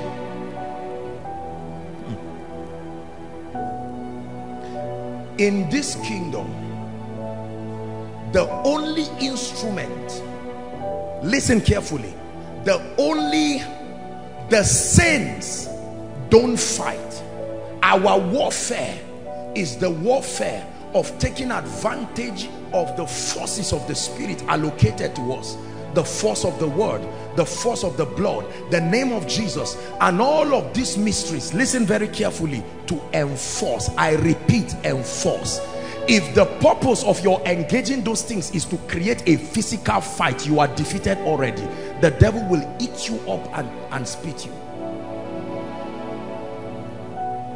Watch this. Jesus is standing, having walked on water to come. Peter says, if it be thou, listen carefully now, bid me come. And Jesus says, come.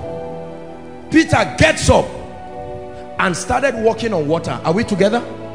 Now, do you think while Peter was walking on the water stopped being boisterous? It still continued, but it's just that because his focus was on Jesus.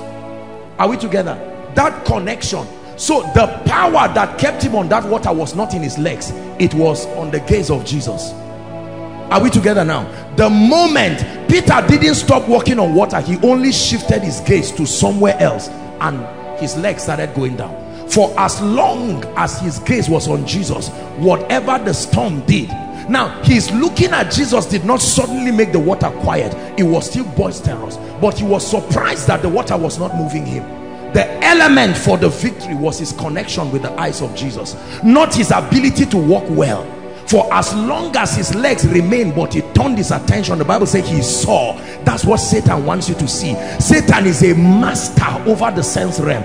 If he can deviate your focus to make you see the bulkiness of the challenges, he will bring your faith down and strike you in a way that will affect you. Are we together? God bless you. Thank you, doctor. We discussed access points last week, that biblically speaking there are three main access points, systems of authorization that Satan uses, that demons use. All occults, all spiritism, and any kind of extra physical manifestation of evil thrives upon these three platforms. Number one, covenants. Covenants. We discussed it last week. I'm just giving us a quick review. Number one, covenants. A covenant is the most powerful of the three, because I told you that a covenant is a system of authorization, and that system of authorization can go beyond an individual. That's what makes it powerful. My obedience may affect me alone. Are we together? But a covenant can allow me to do something. Look at this. Dr. Sheon is here with his wife Shade. Are we together? If I ask doctor and I say, sir, I want to come to your house, and he says no, then I turn to his wife and say, Shade, I want to come to your house, and she says yes. The covenant of marriage. Are we together? If obeyed properly, I have a right to come to that house. And if he quarrels me and say, I thought I didn't invite you, I say, no, your wife, who has also become one with you, allowed me. You see why covenants are powerful? Because when you see Satan veto certain things about you and comes, is because he knows someone else you are connected to has authorized him. Are you getting what I'm saying now? The same way in Israel today, I am not aware of many Israelis who have come by themselves to call upon Jehovah, the God of Abraham, Isaac, and Jacob. In fact, if you go to visit Israel, those who take Christians on a tour, the Jewish people are shocked that Christians are crying when they see some of these monuments. To them, it's tourism. They are waiting to be paid, and they see it just come. So this is the cave where my Savior laid, and you kneel down, and the Jew there is in shock. What kind of people are these? You are being emotional. You go near the wailing wall and you are crying and wailing for your sins and chucking prayer points at the wall, and the guy is waiting for you to finish and just pay him his money. Yet in the midst of it, you try to kill that Israeli, and a covenant he's not aware of will arise and defend him. What kind of unfair thing is this? They farm on a mountain that should not grow, yet there is something that makes the earth to increase to them. Remember, that person doesn't believe in Jesus, yet when God looks at them, he sees Abraham and sees the covenant. The most feared nation on earth. A little nation, but indestructible by a mystery that even themselves they cannot understand. The rabbinical institutes have spent decades studying what is the secret behind the immunity of the nation of Israel. Israel is my firstborn. God has made a covenant with the firstborn, the apple of his eyes, that he will kill and slay any nation because of a covenant, and it's an everlasting covenant that he has made.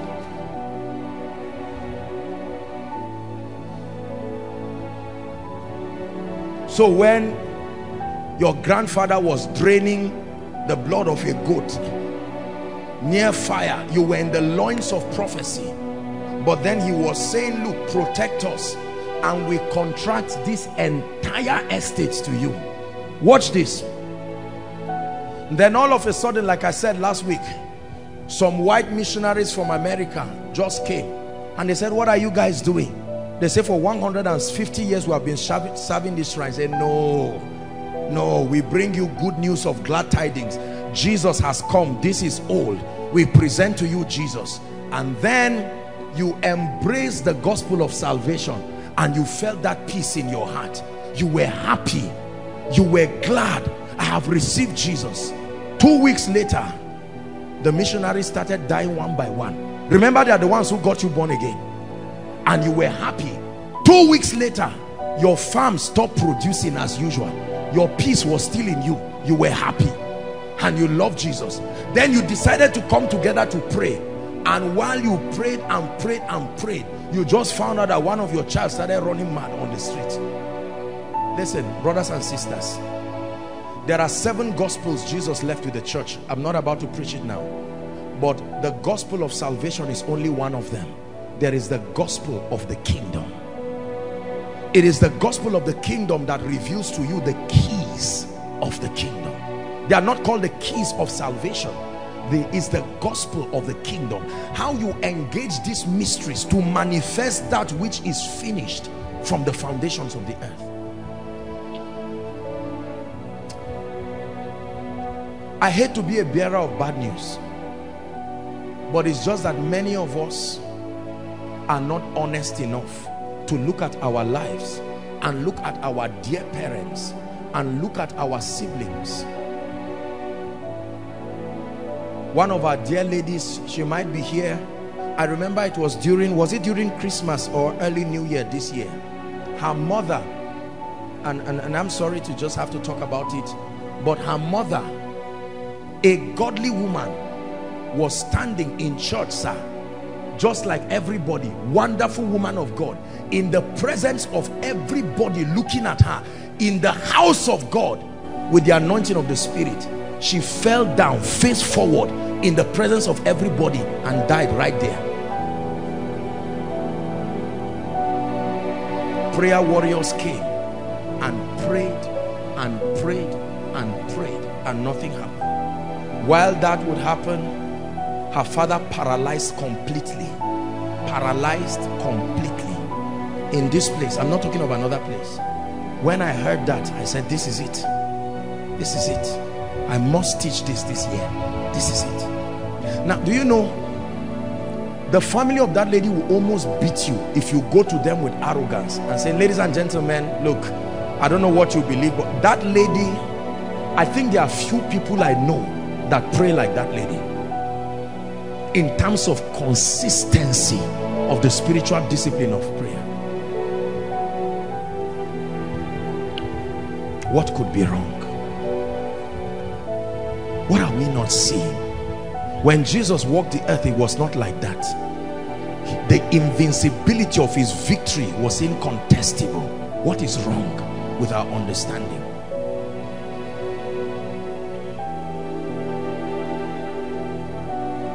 So covenant. Number 2, I taught us that the second access point is ignorance. Don't forget ignorance.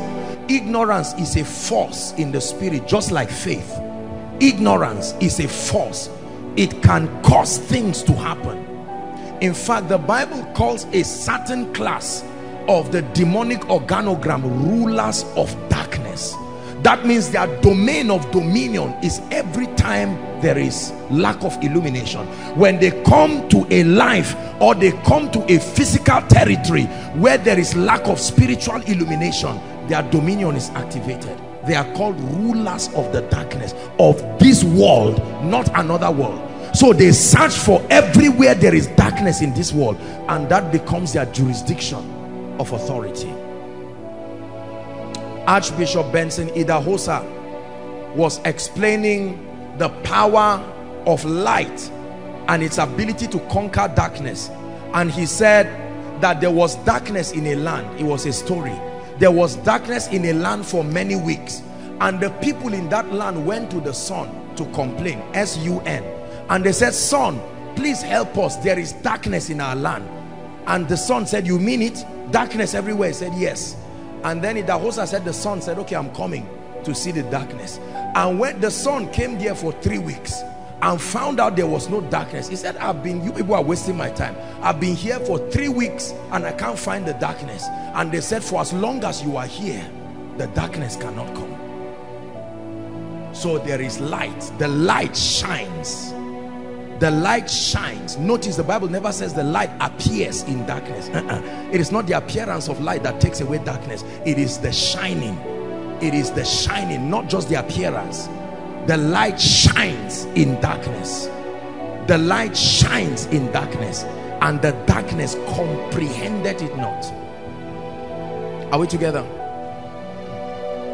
Number 3, disobedience. Disobedience. Having the readiness to judge all disobedience when your obedience is complete. Disobedience authorizes the gates of darkness, the gates of hell, to prevail over the saints. Very quickly, let's look at levels of satanic influences. Blessed be the name of the Lord. Is God speaking to someone tonight?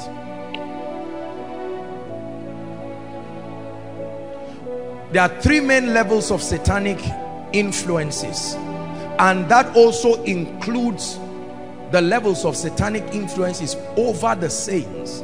There is a dimension of satanic influence that cannot happen to you when you are in Christ, but there is a dimension of satanic influence that you can still be a victim of even though you are in Christ. Let's look at it very quickly. Number 1, the first level of satanic influence and activity over mankind and creation is deception. Write it down. Deception. The first level of spiritual attack over anyone at all is deception, and this dimension can happen to both a believer and an unbeliever. It was Paul who was speaking which of the church now? Help me. It says Galatia, the church in Galatia. It says, "Oh foolish Galatians, who has bewitched you?" He was talking to believers. Are we together? The word bewitching there does not have to do with drinking blood and eating flesh.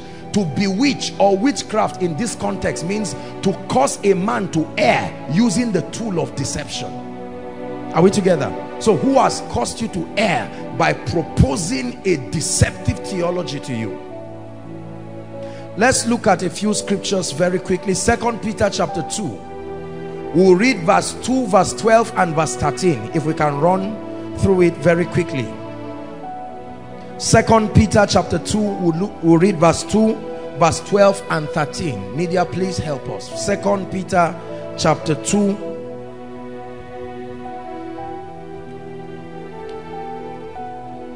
And then we'll look at Revelation chapter 12 and verse 9.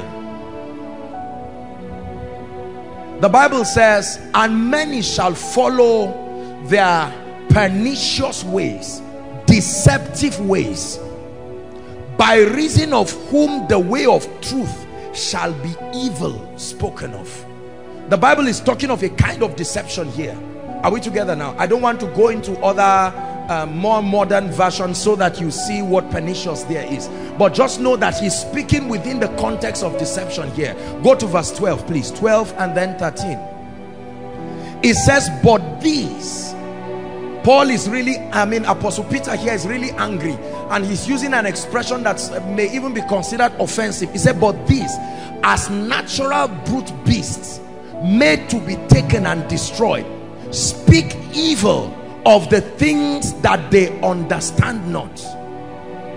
Speak evil of the things that they understand not. It says, "and shall utterly perish in their own corruption." That means that believers have been made to be deceived by the arrogance of bringing argument upon a doctrine you do not understand.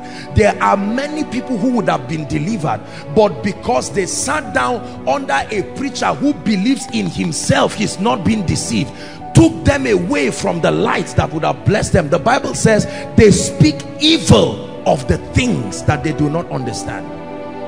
There is a level of deception where you take people away from the truth in an attempt to save them, just because you do not understand the relevance of that body of truth to the church. And there are many of us, men of God, who are victims of this. There are many believers who would not have been in the kind of spiritual situations that they are in, except that they sat down under our tutelage and under our mentorship, and we vented volumes of our ignorance to their minds that derailed them from the path they were already following to liberty. They followed us away from their breakthrough. Let's look at the second. Revelation chapter 12 and verse 9. Again, media, please help us very quickly. We're still looking at deception. 3 verses here I found just to explain the different kinds of deception. This is talking about the great dragon, Revelation 12. And the great dragon was cast out, that old serpent called the devil and Satan, which deceived how many? The whole world. So Satan, part of the system of establishing his dominion upon the earth and upon every territory, is deception. He deceived the whole world. The Bible says he was cast into where? He was cast into where? Earth. There's a problem. The deceiver that deceives the whole world was thrown out of heaven. Unfortunately, he landed here. What do you think will happen here on earth? Deception. So he comes to Eve and manipulates Eve, comes to Adam and says, Adam, come, let me tell you something.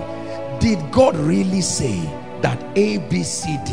And Adam said, well, he said we may freely eat of the fruit. Eve said this and that and that. And then he said, no, there is something God is hiding from you.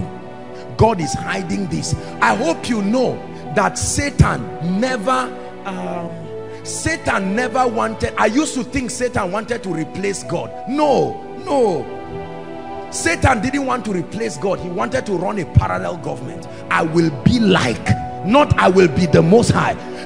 God, continue your throne, sit there. I will also, I want to sit by your right hand.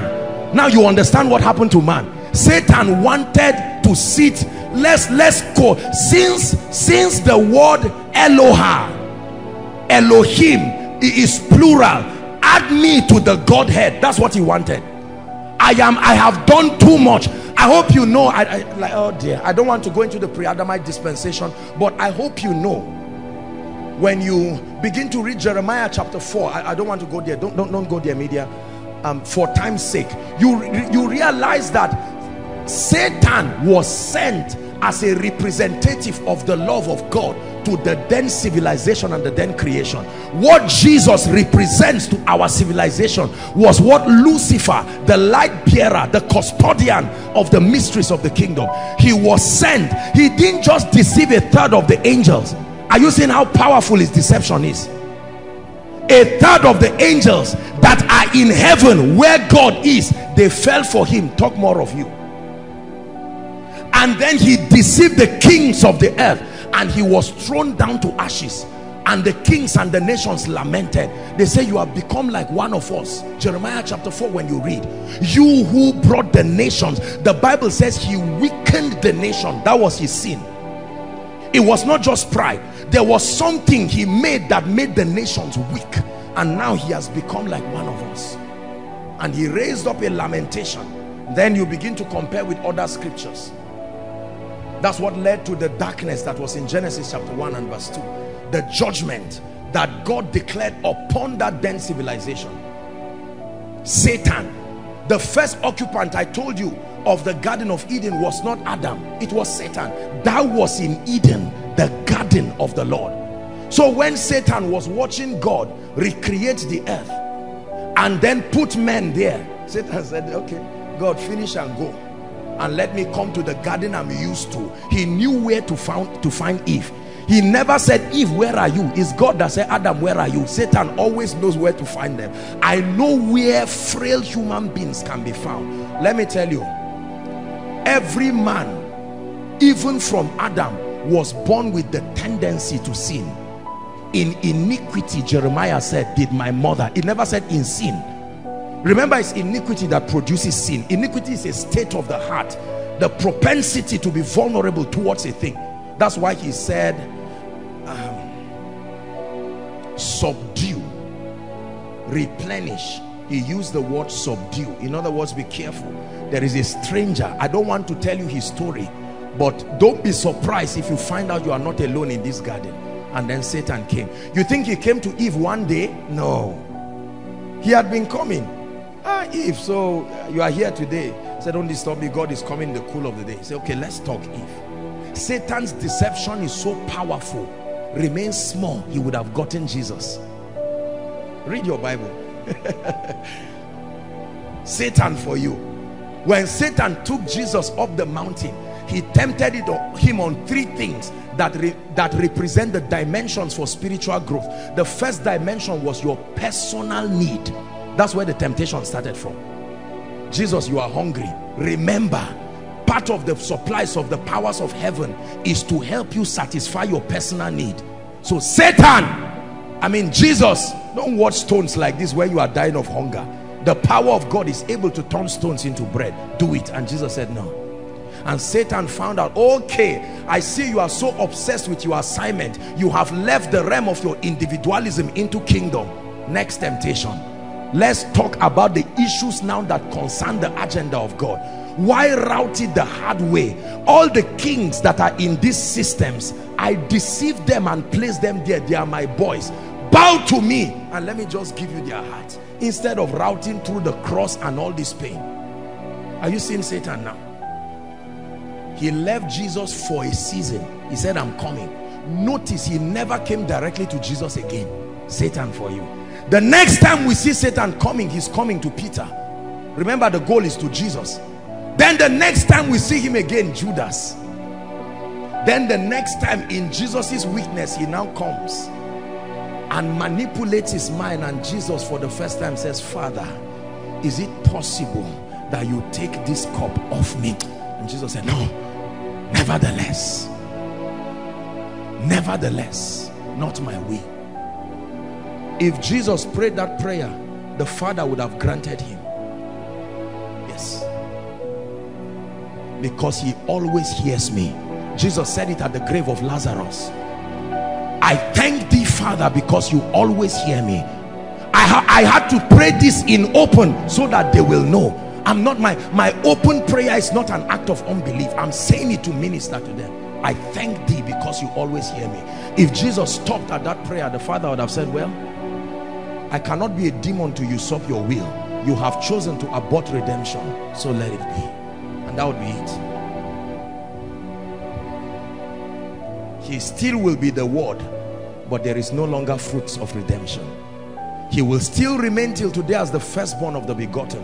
But thank God he endured, and he has now become not just the only begotten, but the first begotten of the Father, we being the proceeds of that salvation. And the Bible says that we have now been called into glory and virtue. Are we together? There is a spirit that is driving you. When you see favor coming to a man, no, there is a spirit that makes it happen. There is an operation, there is an anointing. Are you getting me now? You can just be sitting down and then God will speak to you. Carry 10,000 naira and give a marker. Why didn't God say somebody should give to you? There is something. It's not just that, okay, God has pity. No.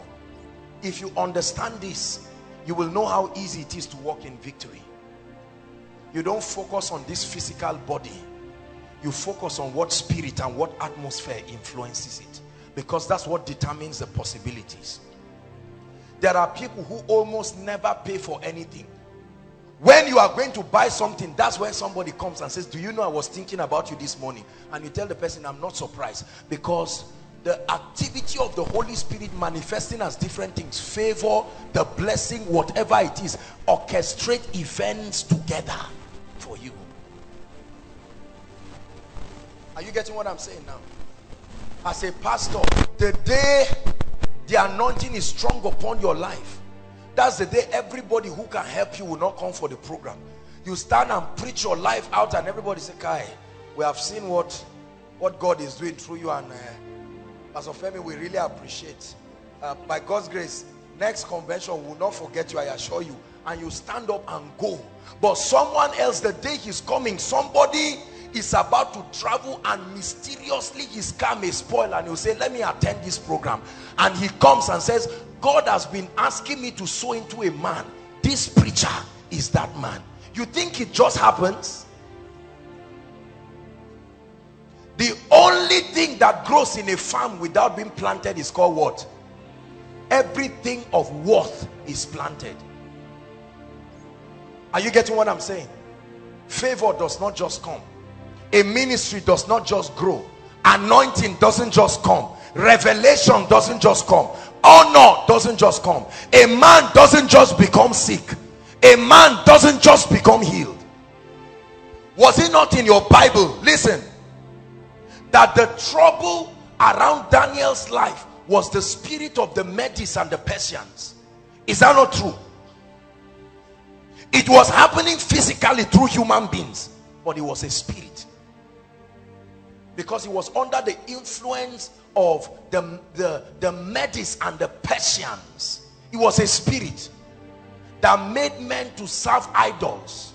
And now a man came called Daniel, and he was praying, and his prayer was judging those spirits, and so they could not influence the king, and he made the king like Daniel.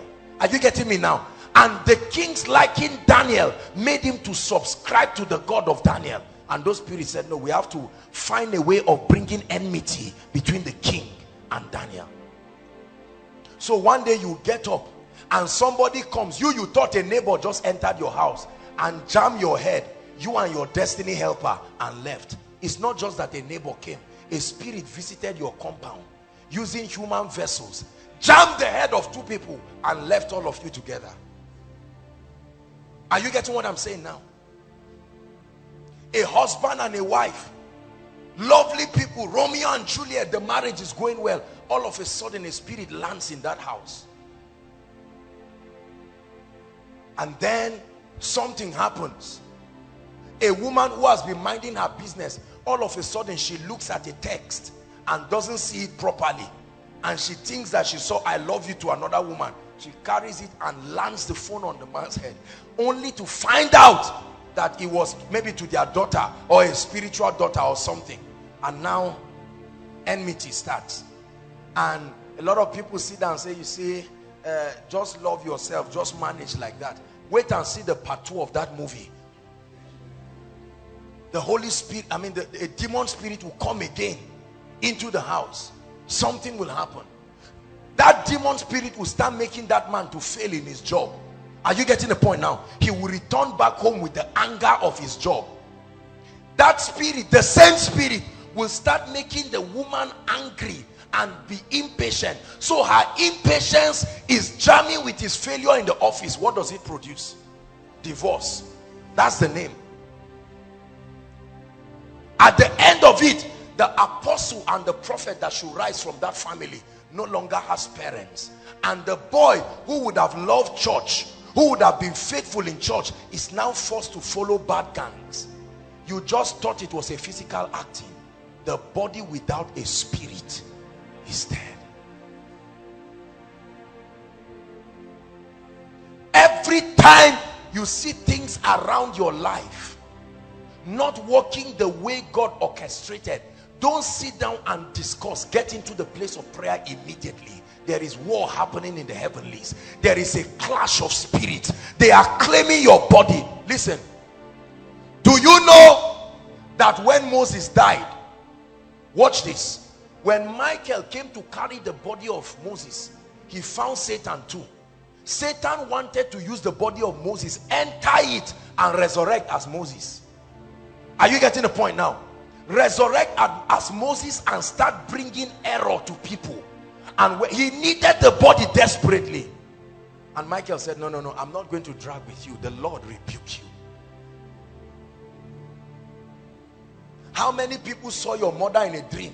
A spirit carried the face of your innocent mother, landed it in the dream of her enemy, and she got up and said, I knew it. I knew it. Joshua Selman's mother is a witch. This one, I saw it. The woman came with a knife. How many of our mothers and fathers have been called witches and wizards?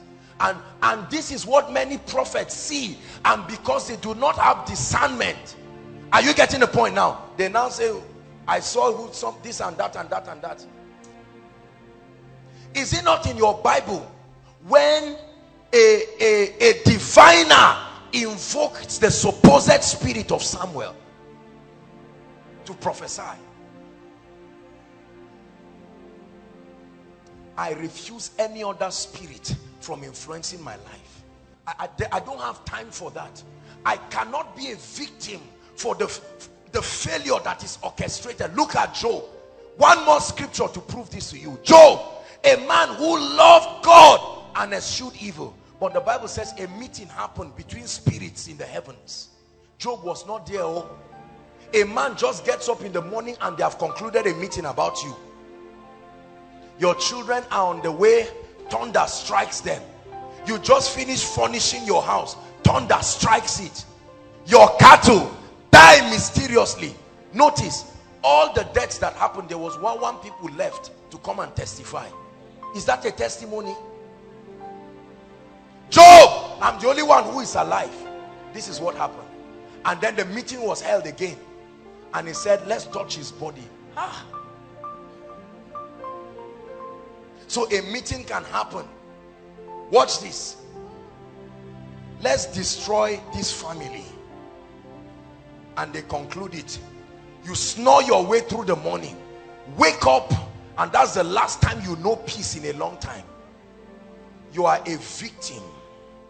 Your body is only a victim. Tonight, this is the theme of this miracle service. Let me tell you, when these spirits clear out of the way, you will be shocked to see the doors that will open for you.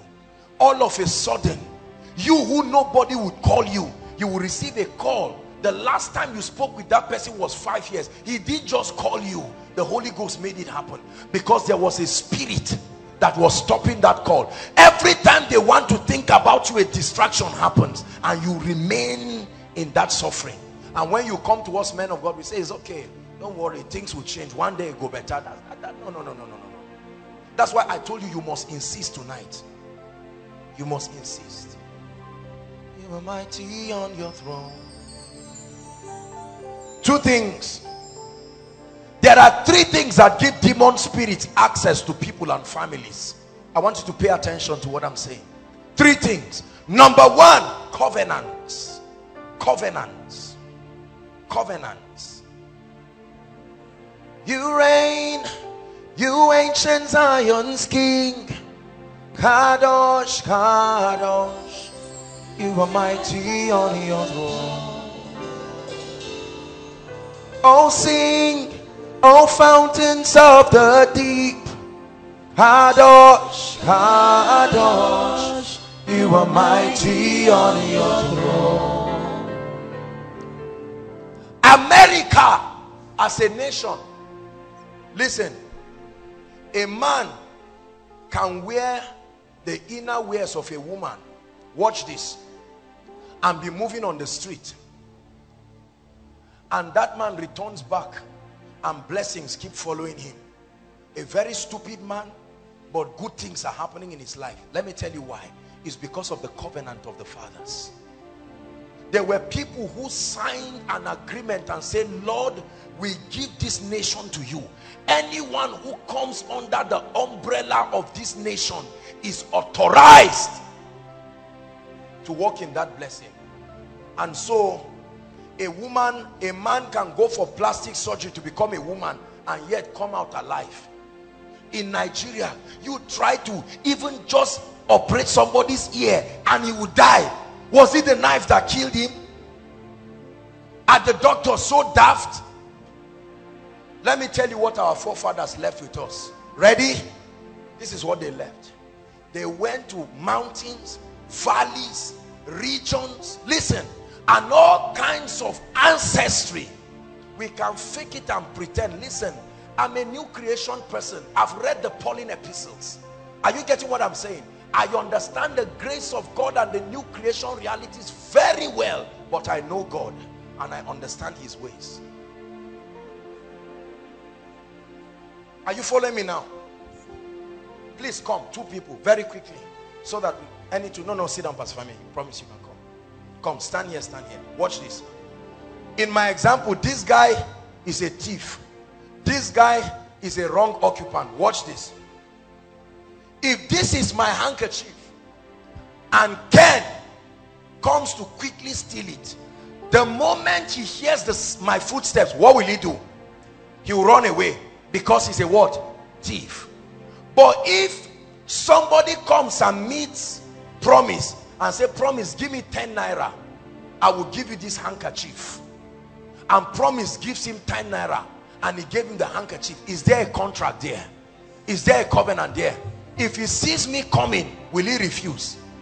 Because you see, the realm of the spirit is a legal realm. Are you getting what I'm saying now? So our forefathers went to idols and they said, protect our wives, make the plants bring crops for us. In response, we will hold festivals every time.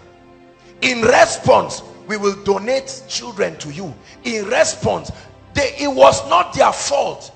They did it because Christianity had not come to Nigeria. Now watch this.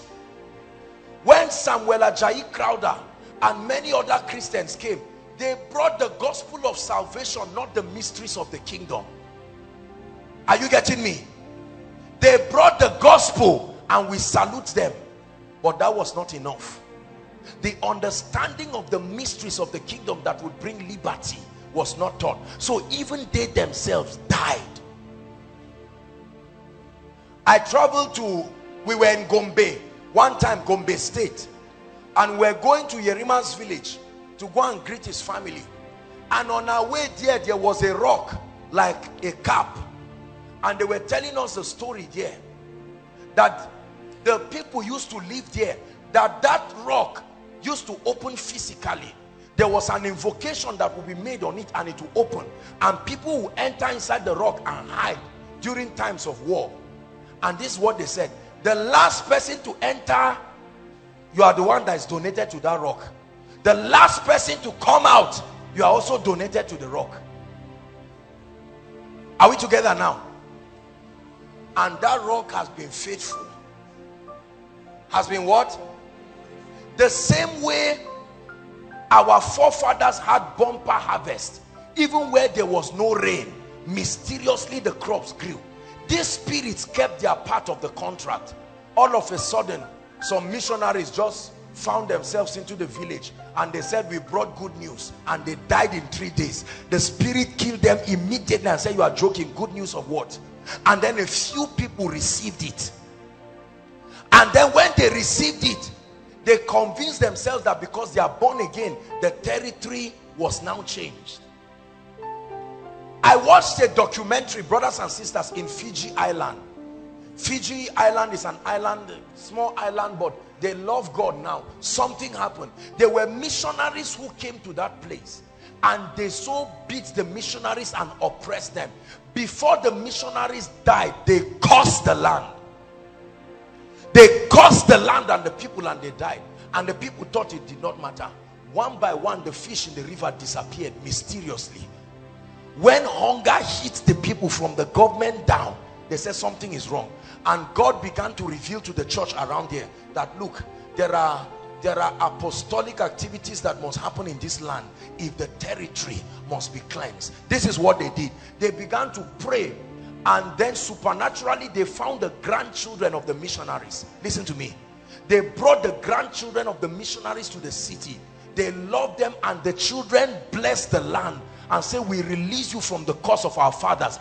It's a documentary. In less than 1 week, they saw fish, crops started growing. Fiji Island changed at once. There are so many families that are seated. Part of the terms of the contract is that if you don't bow down to that idol, you will never build a house, you will never marry. Contract sealed. Now you came that you are born again and you are moving around. 35, 37, no marriage. The other one too is coming. When you meet pastors, they say, no problem, are you not born again? Just believe. Marriage is going. The ones that get married, no children, mysteriously. You are seeing the same patterns happen. Because covenants are powerful. That was the very same principle Jesus used to redeem man. Covenants. Covenants. Are you getting what I'm saying now? Covenants are powerful. Until they are broken, the spirits, the custodian of those covenants, are authorized to still begin to execute the terms of the covenant, even on the victims. Please believe what I'm saying. I've prayed for too many people. I've ministered to too many people. I'm not telling you stories. I'm telling you what I was free from. Number two, ignorance. Ignorance authorizes demon spirits to buffet people.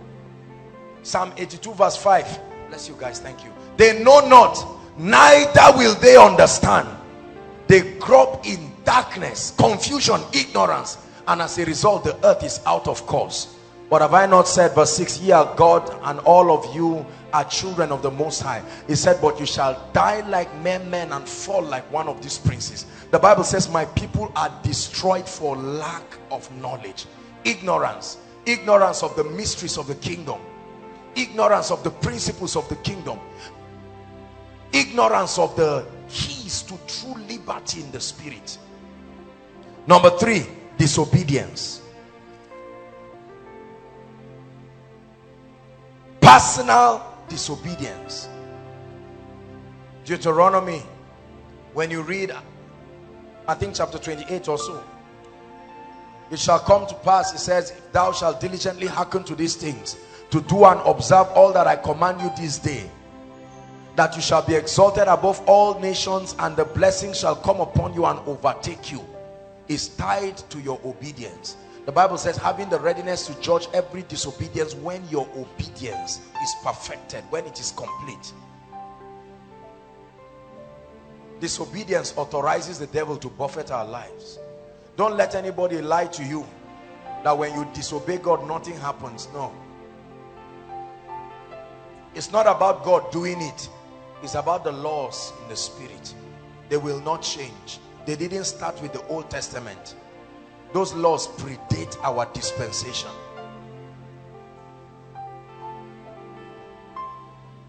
Are we together now? So tonight, I want you to look at your life very carefully, especially for those of us who have come.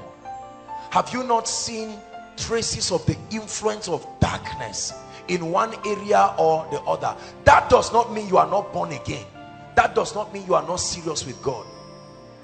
But it's time tonight, on behalf of you and your family members, to rise up and say, no way, I come by the blood. I come to challenge these things. There are many of us, you have never received a testimony of any good thing that anybody has done in your life. Somebody buys a recharge card to give you, it disappears physically. That's the extent to which this thing is working against you. Have you seen people like that? A guy tells a lady, I love you, car will jam him 2 hours later, just for trying to verbalize that I'm considering marrying you. The car jams him. His friend now comes and says, since my friend has come, me too, I love you. Something happens. Let me tell you the meaning of that. It puts a stigma on you and your family. Are you getting me now? And they say, these people, there is death. Have you not seen lands that people bought land to build house?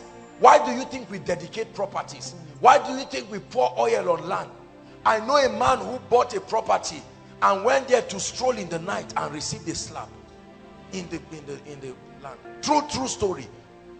Because the spirit there does not care whether you paid for it. Gave him a slap.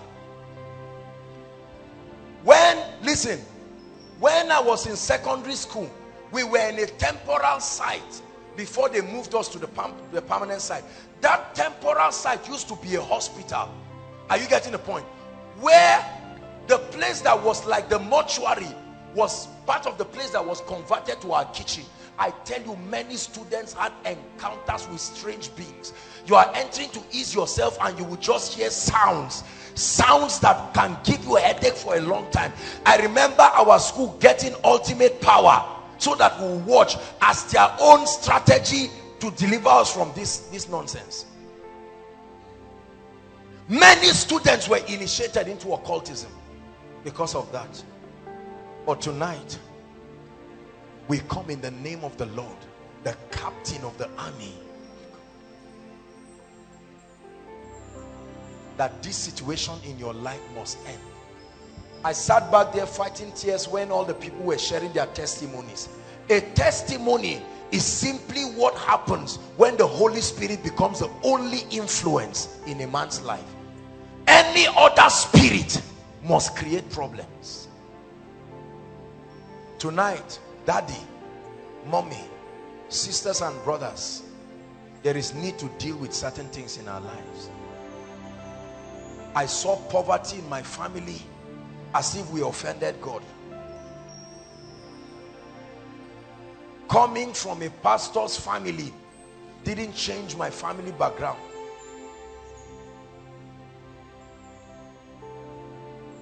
Your name can be Solomon, you will remain poor until what needs to be addressed be addressed.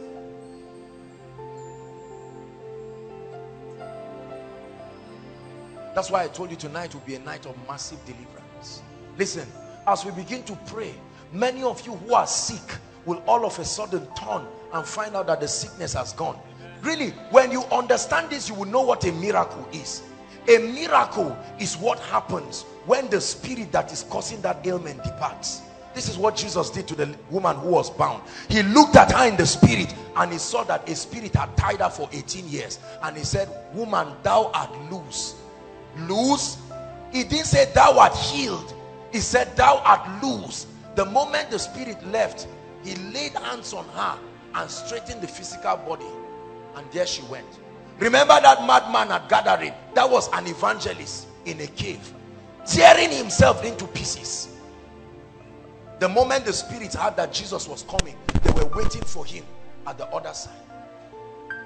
Hallelujah. Mighty on your throne, mighty on your throne. I'll never forget one time I was praying seriously. I was in the spirit and I had a vision.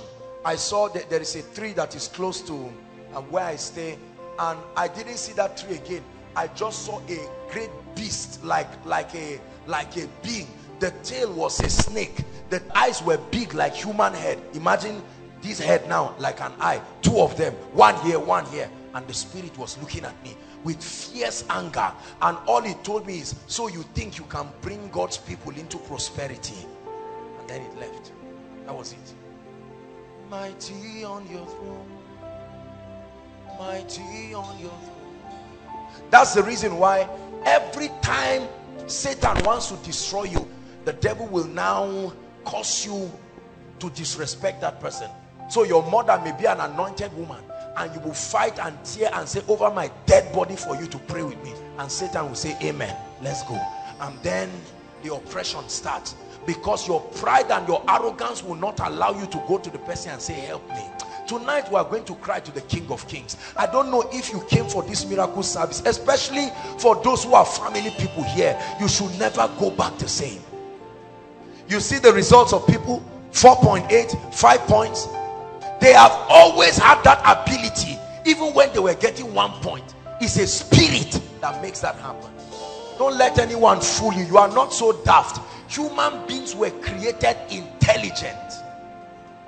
When you enter an exam hall and you write nonsense and come out with 0 and smile and say it's just because I didn't read well, is that really true? How many of you watch film twice to explain it? You sit down and watch a 3-hour film once and you can come out and recite that film completely with the hair of the actor's wife, and that was, you didn't read for it, yet you spent 6 months or 5 months reading for one course, and then at the end of it you come and fail it and get nonsense, and you keep convincing yourself it's just that I didn't get it. It is the reason why you can read a novel of 1,000 pages, but a lifetime you can't read half of the Bible, because there is a spirit stopping you. If this was a novel, some of us would say, take this, I will bring it for you next week Friday, and you will exhaust it. But from the day you were born, till today, you have not read up to 1/3 of the Bible. One time you cried and prayed and fasted and started, and 3 days later, remember when you carried your devotional and did balance brought forward, you started reading from 2 weeks back as a sign of repentance. After you read it, you now threw it away, because you cannot help yourself in the flesh. It takes the anointing of the Spirit. That's why he sends carpenters. That's why he puts miracle services like this, so that you can come under the influence of God's power. How about genotype issues? SS. You get up and find out you are SS or AS. Do you know the Bible never mentions the issue of SS or AS? Are you aware of that? That thing was a technology that was fabricated by Satan to stop people from getting married.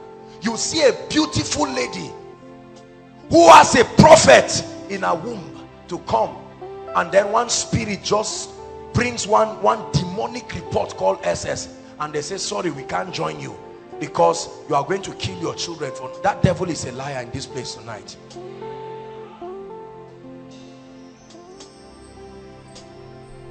I'm challenging you, because when we rise, we are going to pray. The miracles will start as we pray. You've got to be angry with yourself and say, no, enough is enough. Enough is enough. We are come to Mount Zion, where there is an innumerable company of angels, where there is the blood of sprinkling, the blood of sprinkling that speaketh better things than any covenant, that speaketh better things than any ordinance. The good news is that Jesus has paid the price. Our job is to enforce that victory. Are you getting my point? We enforce that victory by engaging the mysteries of the kingdom that bring for liberty. We are going to pray that that power that has tied our destinies down, it must let us go. Same power that conquered the grave lives in me, lives in me. Your love that rescued the earth lives in me, lives in me. Same power that conquered the grave lives in me, lives in me. Yeah. Your love that rescued the earth lives in me, lives in me. Sing it 2 more times with faith in your heart. Same power that conquered the grave lives in me, lives in me. Your love that rescued the earth lives in me, lives in me. Jump up on your feet and sing it one more time. Same power that conquered the grave lives in me, lives in me. Your love that rescued the earth lives in me, lives in me. One more time with faith in your spirit. Same power that conquered the grave lives in me, lives in me.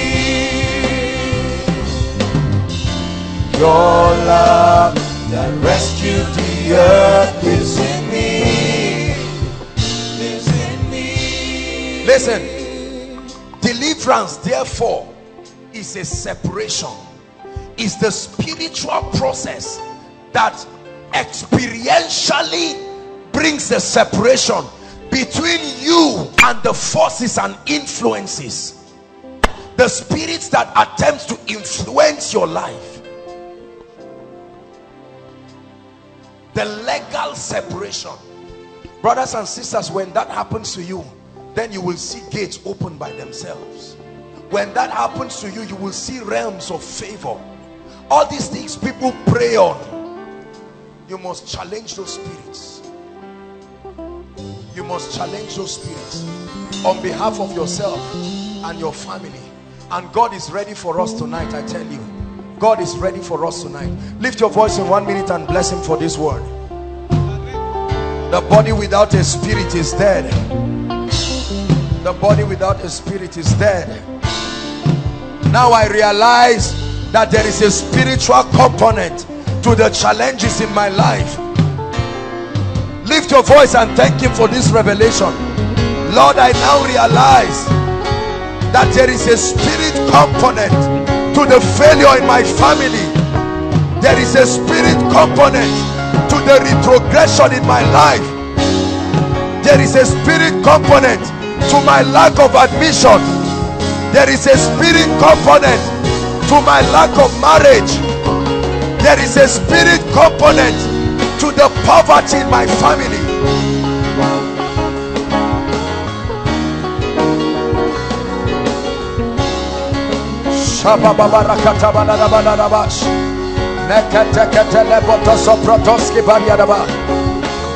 Are you praying tonight? Let a dissatisfaction rise from you.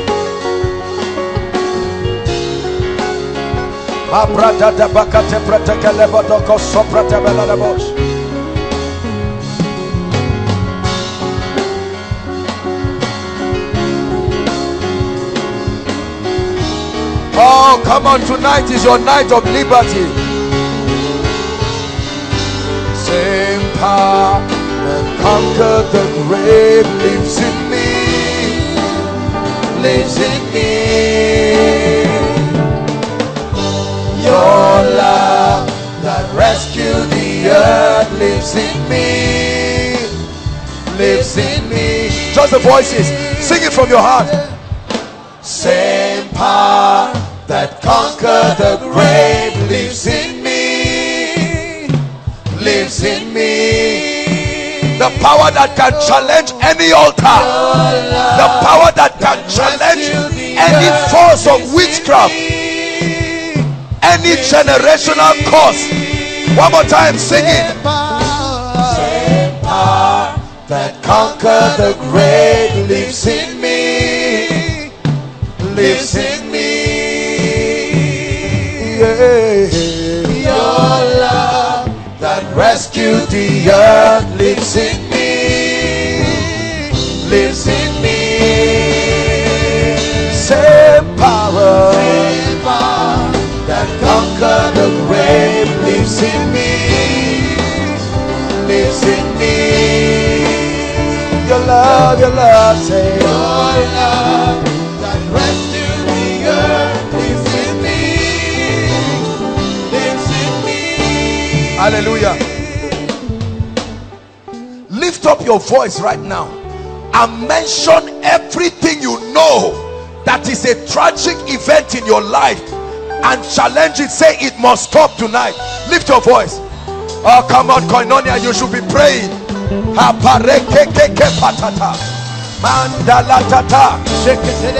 Challenge the spirit. Challenge the spirit behind failures. Challenge the spirit behind marital delays. Challenge the spirit.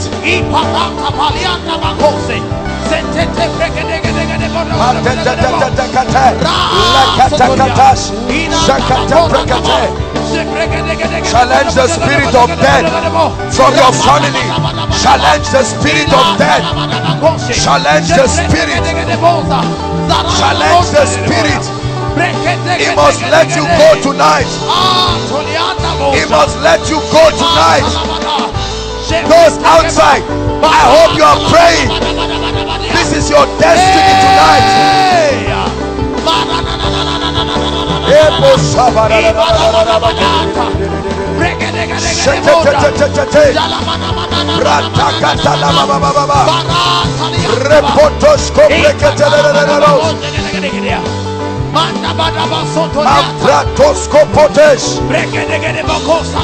The spirit, the body without a spirit is dead.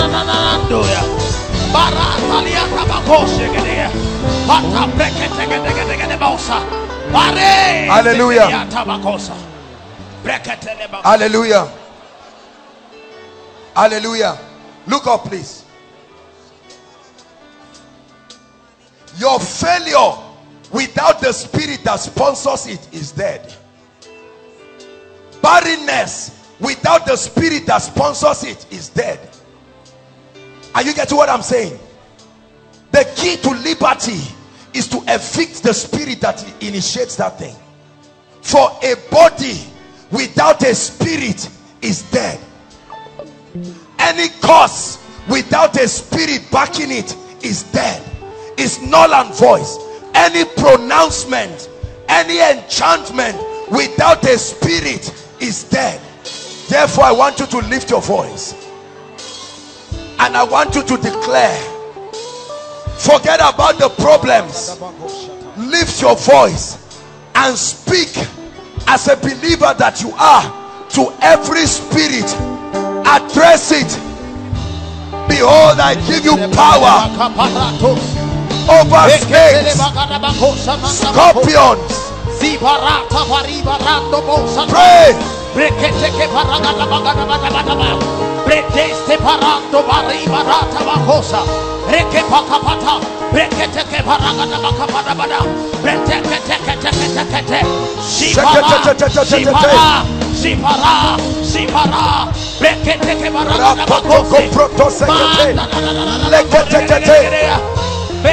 Oh yes, he must leave you tonight.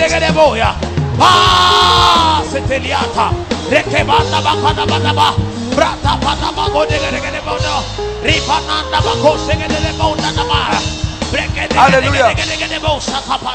Hallelujah. Listen, listen. There are spirits that will never allow you walk in the anointing. They will never let your eyes open to see visions, and even when it opens, they will bring you into error, so that everything you see misleads you into trouble. I'd like you to lift your voice again. Just do what I'm asking you to do. From the realm of the heavens, challenge powers, challenge forces over your finances.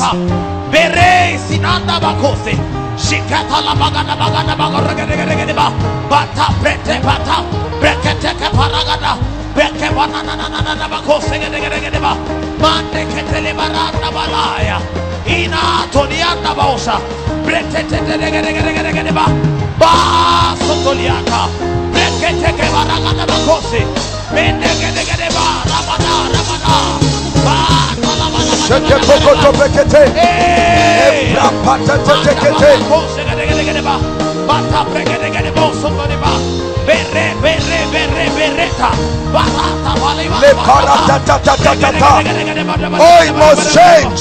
It must change. It must change. It must change tonight.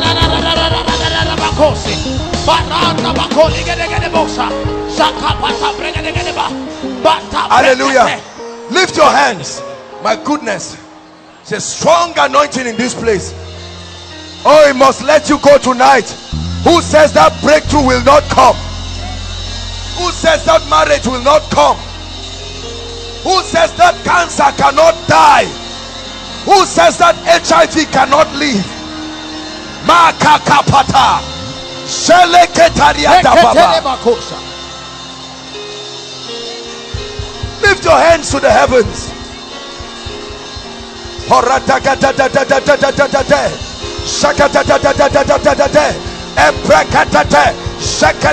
Sopototo lekete embriakata latekatata manto porotoskia sekete embrokotoskariadaba.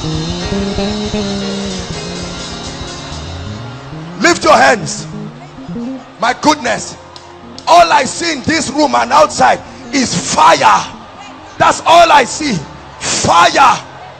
You will see deliverance tonight like you have never seen. This one is the one that will bring your miracle. Listen, as this prayer goes on, miracles will start immediately.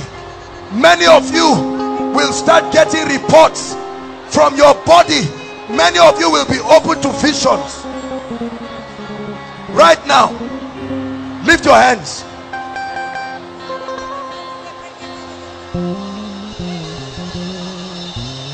Hallelujah. My goodness, there is such a heavy unction on me. It's for deliverance tonight. It must give way for you to move forward. At the count of 3, hear me. Listen, I want you to shout Jesus at the top of your voice. At the top of your voice is a prophetic instruction. As you shout it, fire. Some of you, visions, your eyes will be open in the spirit. You will see covens catching fire. Matalabata. Father, you told me tonight is a night of deliverance. There are families under bondage. There are businesses under bondage. Enough is enough. Let your fire bring deliverance. Are you ready now? At the count of 3, may heaven invade this place. 1, 2, 3. I command covens, I command altars, I command spirits. Bring them out.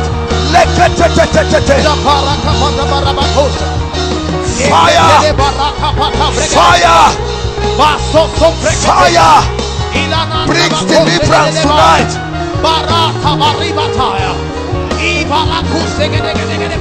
Shaka baba baba baba. Ebrotos tete.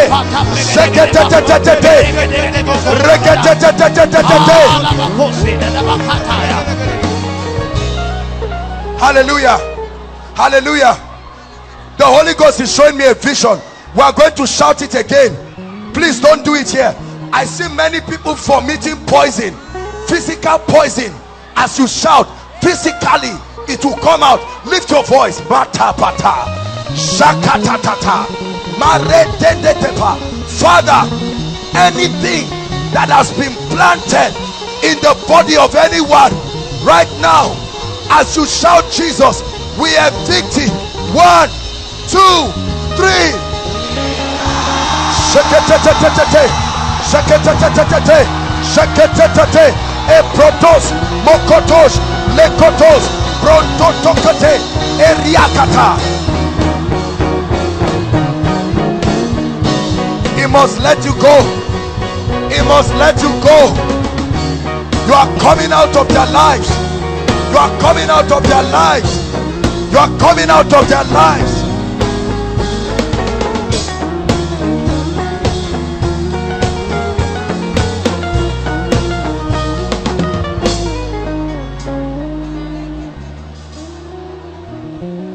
My goodness, fire is burning in this place. Fire is burning in this place. Fire is burning in this place. The devil must let you go.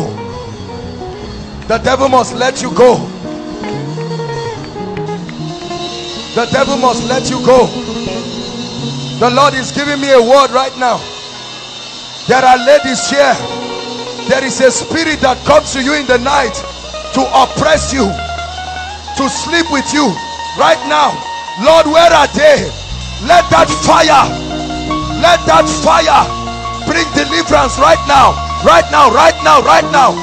Every spirit husband, every manifestation, every spirit wife, every devil that has leads to you, it leaves you now, right now.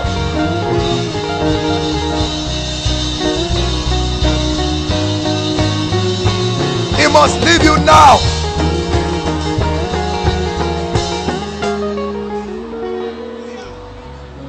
Hallelujah. The Lord is showing me a lady. You see physical snakes. Where is that lady? Physically it appears to you.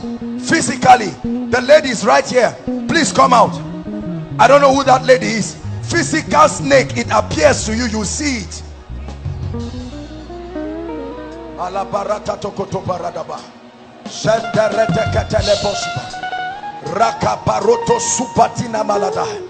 Let me tell you something. After this miracle service, you will see advancement in your life in a way that will surprise you. That's when you will know that Satan is not as powerful as it looks.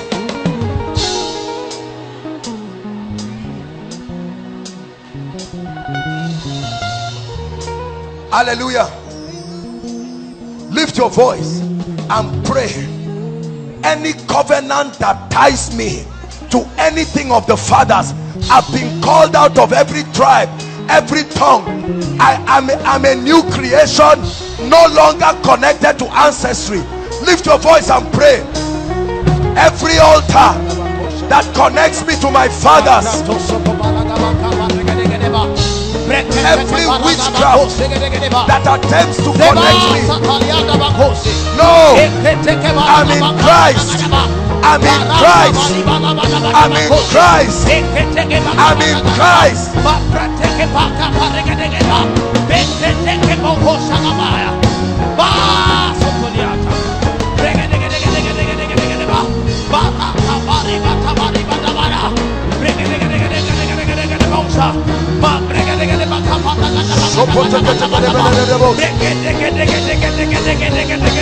Hallelujah. Hallelujah. Hallelujah. We'll pray for the sick, but there are miracles happening right now. When I call your case, just check it and come out here right now. I'm seeing a lady. Please check it.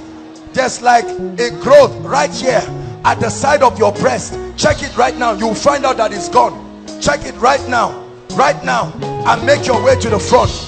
I see someone having severe pain. Your thigh. Right under here, your thigh. There is severe pain. Severe pain. The Lord is healing that person right now. Please check yourself and make your way to the front. Right now. Check yourself. Make your way to the front. I'm seeing two ladies. You came here with heaviness. There is heaviness on your chest. It's just like something heavy. God is healing people. Can you appreciate Jesus? Hallelujah. There are miracles happening. Make your way to the front now. We'll give you room to testify. Stand here. All the people that are coming out for miracles, just stand here. Right now, there are miracles that are happening. I see someone like your nose. It's like there is an irritation in your nose. While we were praying, you felt like there was fire on it, and now it's lifted. Now it's lifted completely. It's gone right now. Right now. Right now. I'm seeing someone severe peptic ulcer. It hooks you very seriously.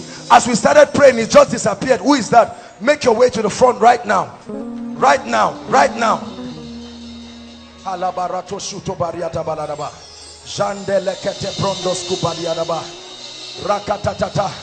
I see a lady. You hear a voice telling you will die. Not a vision, a physical voice. Physical voice. It tells you will die. A physical voice. Physical voice. It speaks to you physically. Can you help me? All the, please, if I don't call anybody's case, I'm going to pray for the sick. I'm calling miracles. Cases that have happened. Help me. Aaron, would you help me? Just examine these people and then we'll take a few testimonies. God is giving people miracles. Miracles right now. Miracles right now. Miracles are happening right now. I'm seeing somebody. Listen. There is a growth.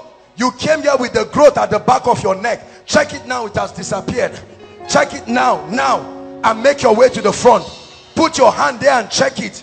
You will find out that that growth is gone. Completely. I'm seeing two holes. Two holes of a left teeth being healed. Right now. Check it. You won't find the hole again. Two holes. Two holes of your teeth. Check it right now and make your way to the front. My goodness. God is doing miracles in this place. There are miracles that are happening. Miracles that are happening. I saw this same case in Kaduna this morning. Now, I'm seeing four people. Four people. There is one guy and three ladies. You have pile. For one of the ladies, when you go to ease yourself, it's as if you are giving birth. Blood comes out. Go and check yourself now. you find out that that pile is gone back to the devil. Go and check it, please. Please, we are not playing games. Don't sit back. Confirm your miracle and seal it. I know there is a guy, I saw a guy, pile, severe pile. Hallelujah. The Lord is showing me a lady, tears just start coming out of your eyes without any, you are not crying, but it just starts coming out. It's very embarrassing. It starts coming out right now. The Lord is healing you. Wherever you are, confirm it and make your way to the front right now. Confirm it and make your way to the front right now. Right now. Confirm it and make your way to the front. We'll give all of them room to testify. God is healing people right now. I'm seeing someone with this finger. Look at me. This finger. This very finger. That's what the Lord is showing me. There is a miracle happening on that finger. This very one. I don't know if it broke or something happened to it. But there is a miracle happening to that finger right now. Right now.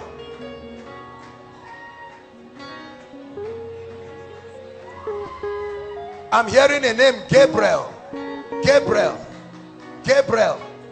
Who is Gabriel? Gabriel. Gabriel.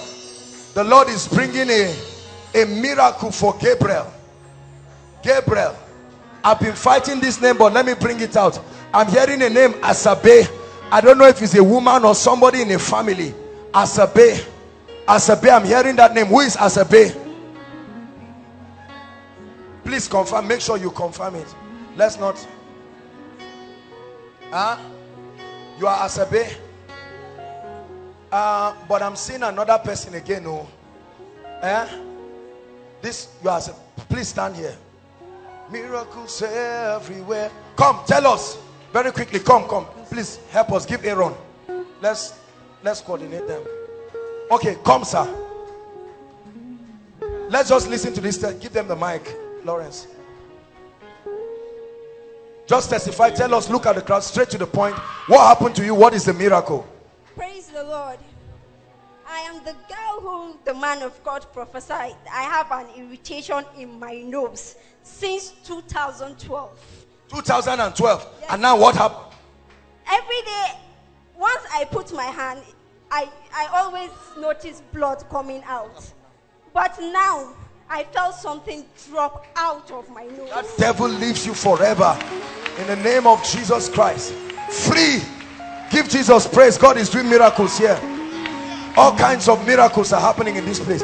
Please, the next people, let's have them come very quickly. Just turn and let's testify. Don't look at me, look at the crowd. Praise the Lord. Hallelujah. I have this burning While we are sensation. talking, there is a lady who will come strongly under the anointing outside. Please pick that lady and bring her.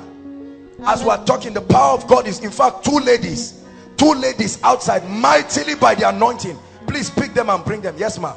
Hallelujah. On my left thigh, I have this burning sensation. I don't even know what cause, but I know that once it starts, it burns me as if I'm sitting on fire. Okay. But now it's gone. And since last hearing this voice saying I will die, even when I was coming last week, I had this fear that I was going to. But right now, it's gone. completely gone. Give Jesus praise. God bless you. Yes, please. Check yourself. If you see a miracle, you can come out. We are going to pray for the sick, but we want to take testimonies. We'll give you an opportunity to tell us what God is doing. Mama, please stand up. Please don't let Mama sit down, for God's sake. Give her a chair. Mama should not be kneeling down. Praise the Yes, Lord. please. Sometimes I normally feel pains in my chest. But now I feel very... Breathe in and out. Breathe in and out. Any pain? Any pain? Is there any pain? Is there any pain? Give Jesus praise. Yes, please. Praise God. While he was preaching, I was having peptic ulcer. So Peptic ulcer. Out. But while we started praying, it left me. And There's one more outside. Go and carry her. It left me immediately. Now I'm not feeling it again. No pain again. Give Jesus praise. Yes, ma'am. Praise the Lord. I used to have this heavy pain on my chest since 2002. when I went to see the doctor, they said it was pneumonia. Sometimes I can't breathe. Pneumonia. But the pastor said that we should shout Jesus. I can't breathe. I can't shout too much. But the moment I shout Jesus, I fell on the floor. Everything just left you. No pain again. Praise the Lord. Let me pray for you. It never returns to you. In the name of Jesus.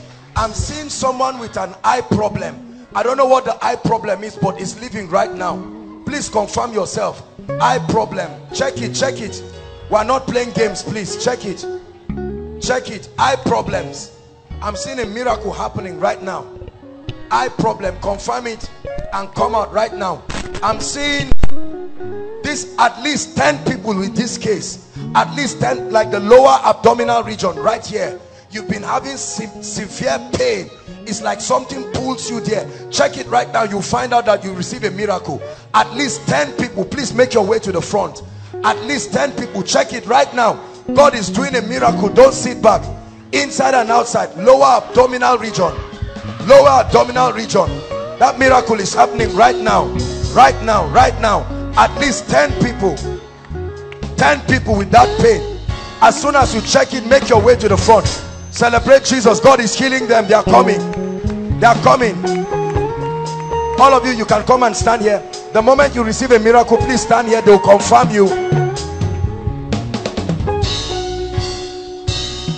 At least 10 ladies right at this lower abdominal region. Hallelujah. I'm seeing a gentleman. You came here with a throat condition. In fact, let me just describe to you.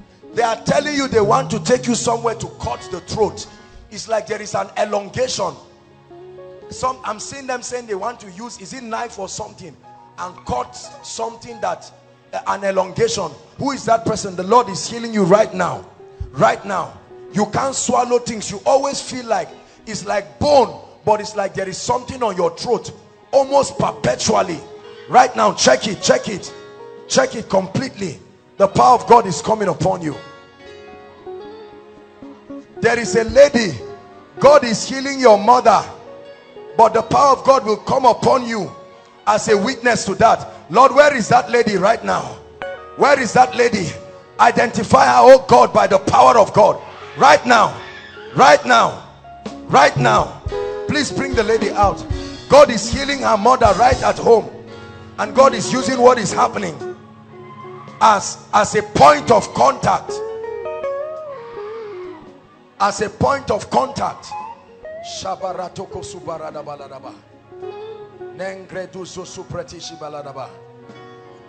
I'm still seeing breast lump disappearing like a lump. I'm seeing one on the left side. Please check it, check it. When you receive a miracle, testimony is one way to seal it and keep it. The Lord is showing me 3 ladies. Your hair falls. Every time you go to comb your hair, you literally comb your hair and bring out a copious amount of your hair that is removing. This thing is a serious thing. You have used medication and it has not stopped. A miracle is coming to those people right now. A miracle is coming to those people. Yes, let's take the testimony quickly. Please, loud and straight to the point. Praise the Lord. Help us sound, please. Can you help us with this mic? I used to have these pains down my stomach here, but now I'm not feeling completely gone. Yes. Are you sure? Yes. How long has it been? Come on, Koinonia. Let's not get too used to miracles in this place. Hallelujah. It never returns to you in the name of Jesus Christ. The next person, please. My goodness, look at what God is doing. God is giving people miracles. Go ahead. My own is like I'm pregnant. It's come like pain as in I'm pregnant, and I've been complaining that for months. But today, when the prayer was going on, I felt relief and my stomach is in fact, as she was talking, hold on. The Lord opened my eyes. There is a lady. Your stomach is already swelling. This is almost, it's even beginning to embarrass you. It's not just like a stomach protruding. You are feeling it very hard and stiff. You are afraid because it's looking like it's a situation of a fibroid. Please check it right now. God is giving you a miracle. God is giving you a miracle. God bless you. Bless you quickly. When they say we should shout praise the Lord, so I now shout. The stomach used to pain me even before I come to Zaria, but I can't feel it again. Completely gone. Yeah. Give Jesus praise. It never returns again. Yes, please. the Lord. Recently I started having this eye pain. When I'm walking, doing other things, one of the eye get blank and I don't see again. But now, after the prayers, I feel one sharp pain, and I used to have this abdominal pain almost all the time, but it just left me immediately. Give Jesus praise. It never returns to you again. In the name of Jesus. Glory be to Jesus Christ. This abdominal pain starts 2 days ago. So I came here, and when I was praying, I just received total deliverance and complete deliverance. Please help them so that they don't fall on. Praise the Lord. The abdominal pain normally comes and goes, and when I was outside, I was still feeling my stomach hooking, such that I could not stand well. I was bending, and then when the man of God spoke, I got up and stretched, and to the glory completely of the Lord, no pain again. Come on, give Jesus praise. Give Jesus praise. Lord, mine is more of creativity ideas that God used to give me every day when I'm in my quiet time, and it happens that every time I try to push further, I realize that there are a lot of setbacks, distractions, and confusions that comes my way. And right now, what has happened? Now, when at the mention of the name Jesus, I felt my body on fire. I can't really understand what was going on. On fire, a restoration of that creativity comes to you in the name of the Lord Jesus Christ. Amen and amen. God bless you. Praise the Lord. I came here with a severe eye itching. At the shout of Jesus, everything just wiped out completely. Believe me, that name works. Yes, sir. Praise the Lord.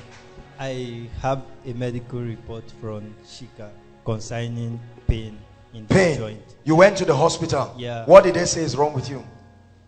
They couldn't see anything. They couldn't see anything? Yeah. Okay. And when you were praying, you prophesied that there is 10 people here that God is working on their system. And now what has happened to you?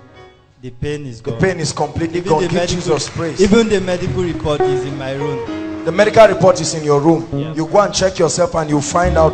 All of you that were under the anointing, when you get up, don't just go back to your seat. Check. You will find out that all kinds of things have happened. You are not just falling for nothing. Praise the Lord. Praise the Lord. I'm trusting God for a new set of dentition. My teeth are just... Go ahead. The power of God is on her. Oh Father, complete what you have started in the name of Jesus. I stretch my hands towards you in the name of Jesus.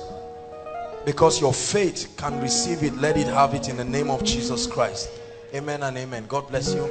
Next person, please. Praise the Lord. After we take these three people, it's okay. There's this pain I usually used to have by from under my armpit to the left side of my breast. Okay. So when you mentioned the case, I was not too sure if I was the one. But later you specified by saying your left side of your breast. I noticed like swelling up, and sometimes I feel like a swelling there. Yeah. And now have you checked it? Yes. Is there anything there? Completely gone. Come on, give Jesus praise. It never returns again in the name of Jesus Christ. Praise the Lord. I want to thank God for the spirit of fear, as in I do get scared a lot, but now I'm free in the name of the spirit of fear. Come. It never returns to you again by the power of the Holy Ghost. You are free from the spirit of fear in Jesus' name. Yes, praise please. the Lord. I want to thank God for healing me from the lower abdomen. I used to have this pain right from child when I was young. I used to have this pain, but when you were praying and you asked us to shout Jesus, I feel relieved. I just want to thank God. Yeah. Hallelujah. Praise the Lord. God bless you, my dear. Praise God. Praise the name of the Lord. I don't know, sometimes 2nd of August, this very month, this is my middle finger. Help her. Fire is landing on people. I started having pain around this region, affecting this finger mostly. I can barely use it, but since he prayed during the miracle session, I got healed. I saw that I've been shaking it and no pain now. Come on, give Jesus praise, everybody.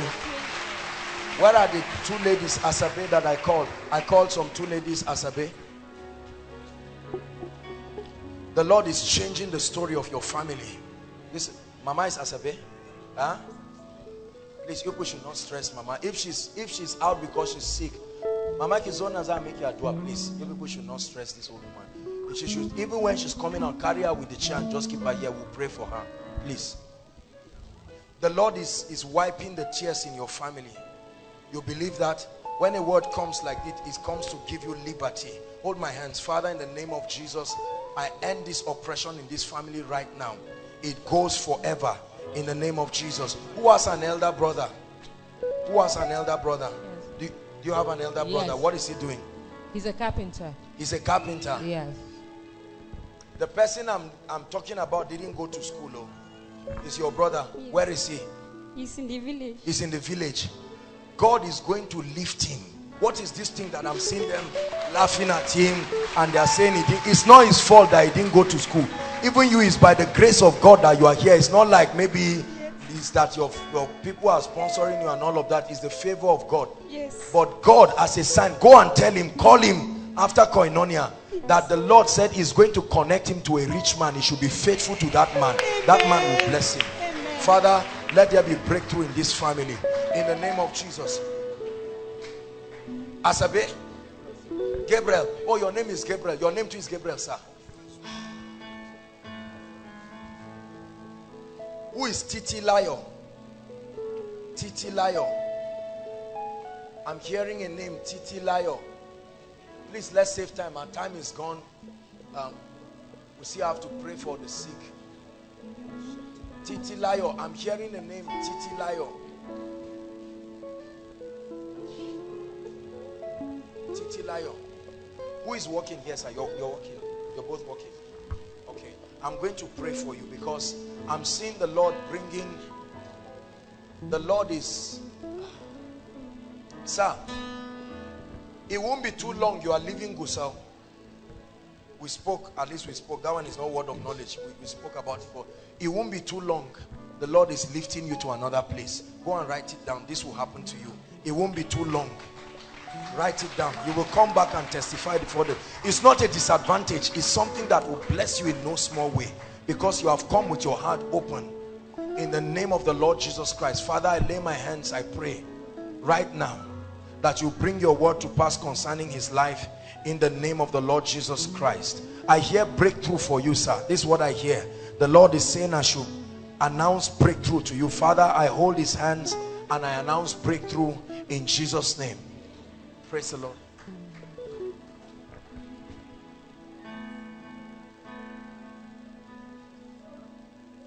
Your mother is sick. What's wrong with her? She has been bleeding for the past 1 year. Bleeding. You can see the kind of demonic thing we are talking about here. Huh? Your mother bleeding for 1 year non-stop. How about that? And you fell under the anointing. No, sir. You are just standing to agree for her. Okay, no problem. We have a session for that. But since you came out, hold my hands. Hold my hands. Look at me. Do you believe God will touch your mother? Where is she? Where is home? Taraba. Taraba State. Yes, sir. You are from Taraba. Yes, sir. Lord, show Mama mercy right now in the name of Jesus Christ. As it touches you, it touches her. Please don't just come out at will. You are related to her? Your sister is Titi Layo. Yes, sir. Where is she? She's in Kaduna. What's she doing? She's schooling at Kaduna. She's schooling. Okay, let's pray for her. Father, in the name of Jesus Christ, what are you doing? You? I'm a student, sir. Where? KPSS. Eh? Knowledge is power. Secondary school. Okay, knowledge is power. Yes, sir. Your sister is where? Kaduna. Kaduna. Yes, sir. Tell her, is she married? No, sir. Tell her marriage is coming for her. Are you hearing me? You believe it? Because she has been praying about this. Your mother, where's your mother? Your mother has been joining her to pray. Yes, your sir. mother even went to a man of God and they prayed about this thing. Is that true? Your mother went to a man of God to pray. Go and tell her that the Lord is saying marriage comes for her. In the name of the Lord Jesus Christ. Our God is an awesome God. He reigns. Hallelujah. Now, please, this is the time to minister specially to sick people. You know the nature of our programs here. We will need a lot of time. So if you are not sick, if you are escorting somebody, please just bring the person and go back. And once they pray for you, don't wait for another prayer. One touch is okay. Some of you, when they pray for you, you refuse, you still stand back. Please, Once they pray for you, just check yourself and go back. Praise the Lord. And then don't keep going back and coming out and saying you are doing this and that. If you came with somebody who is sick, now is the time to bring them out. While we are praying, please arrange them. Now is Mama's time. All our mothers, they can make their way now. Our God is an awesome God. He reigns from heaven above with wisdom, power and love. Our God is an awesome God. Our God. Please clear the way for them. Clear the way for sick people. From heaven above with wisdom, power and love. Those under the anointing, just carry them and keep them gently somewhere. God is an awesome God. From heaven above with wisdom, power and love. Our God is an awesome God. Our God is an awesome God. God is reigns from heaven above.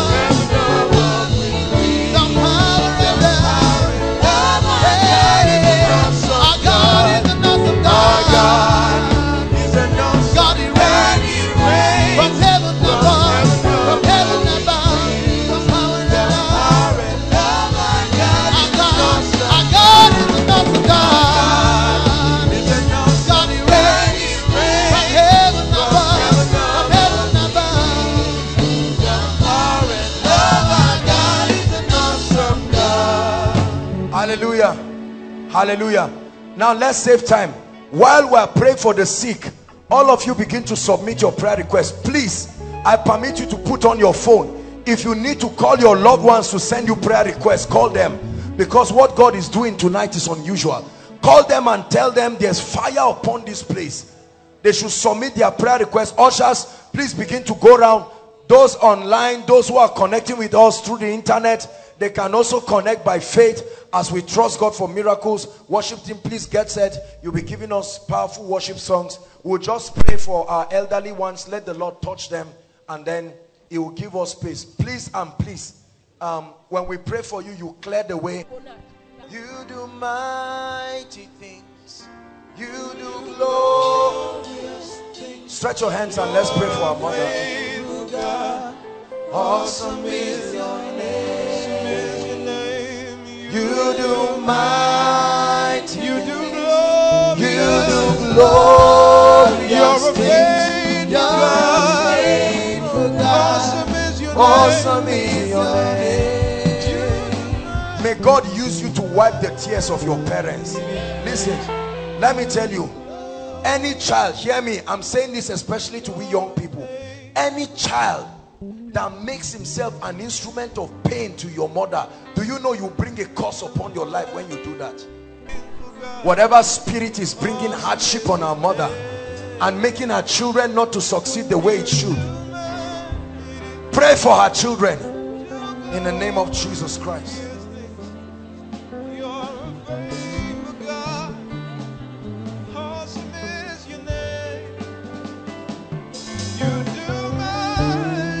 Hallelujah. Praise the Lord.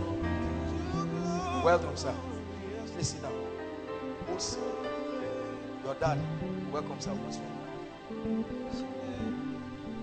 wrong? Straight to the point. His legs are swollen because it's been long I saw him. He doesn't breathe well. And at the same time, he's having problem with Mama. None of his children look at him except me.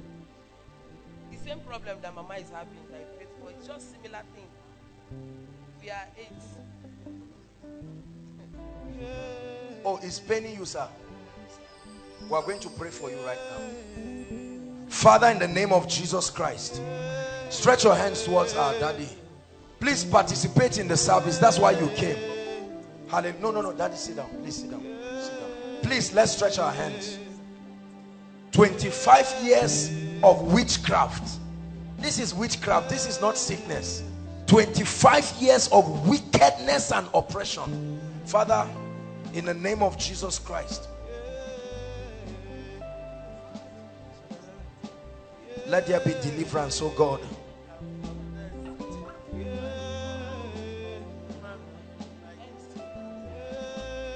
Baba, I'm going to pray for you. Well, we are praying for you now. Jesus Christ is going to touch you. Father, Let Baba return with a testimony. I lay my hands in the name of Jesus and I cancel the plague of witchcraft in the name of the Lord Jesus Christ. Please, after today, check him and don't cry. Don't cry, eh? Clean your tears. Clean your tears. Baba, they will watch you and they will see the improvement and you will let us know. Since it's not something we can check, you are already walking in the name of Jesus Christ. Hallelujah. I pray in the name of Jesus that the power of God will come here right now. As I lay my hands upon you, I want you to believe. We all came here because we trust Jesus Christ, and there will be a miracle. Those of you who are sitting down, be connecting to the healing anointing. You are the one who will be doing this. The goal is not for one person to do this, that as you are watching, something will come upon you. Thank you, Jesus. You're a faithful God. Awesome is your name. You do mighty things. You do glorious things. You're a faithful God. Awesome is your name. You do mighty things. You do glorious things. You're faithful God. Awesome is your name. You do mighty things. You do glorious things. You're a faithful God. Awesome is your name. Hallelujah. Hallelujah. Look at a very serious situation. Can you flash this baby? Look at, can you believe? Listen, can you believe, for God's sake, that this baby, as beautiful as this child is, the brain is not developing? Look at this. Who told you the brain is not developing? The doctor, and we've done CT scan. You've done CT scan. You have your evidence. They said the brain is not developing. Remember our teaching. A body without a spirit. There must be a spirit that is stopping this brain. How can a baby like this? This is an apostle. This is a prophet. This is a great man. Or what, male or female? Male. Male. Man of God in the making. And a spirit come. How will you like to have a child? That, do you know what it means for the brain not to develop? That child becomes like an imbecile forever. In the name that is above all names, we lay hands upon this child. We are not only praying that God will heal him, but God will use him. My God, I pray right now, let the brain begin to develop. We curse the spirit that is responsible for this wickedness right now in the name of Jesus.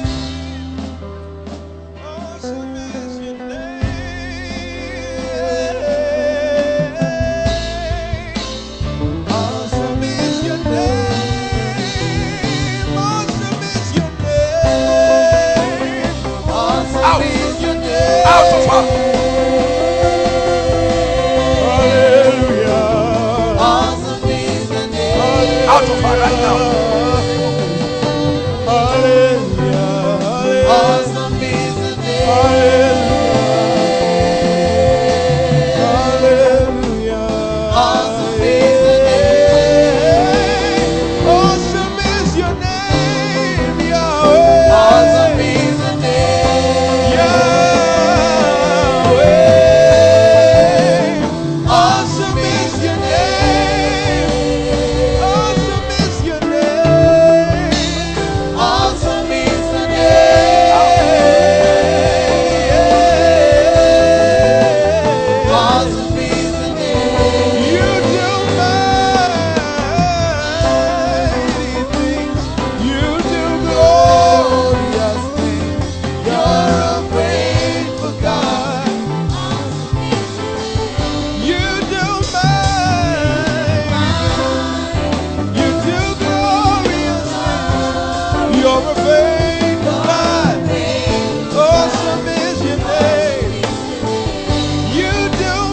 Out of her right now.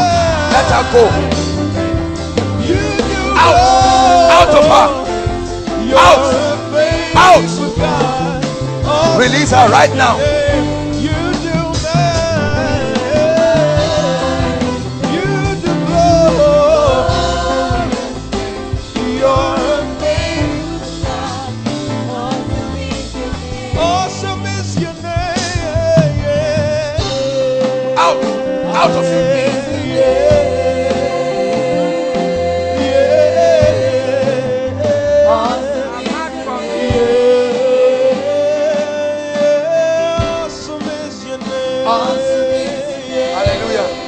Hallelujah. Let's hear what this madam is saying. Sorry, who brought her?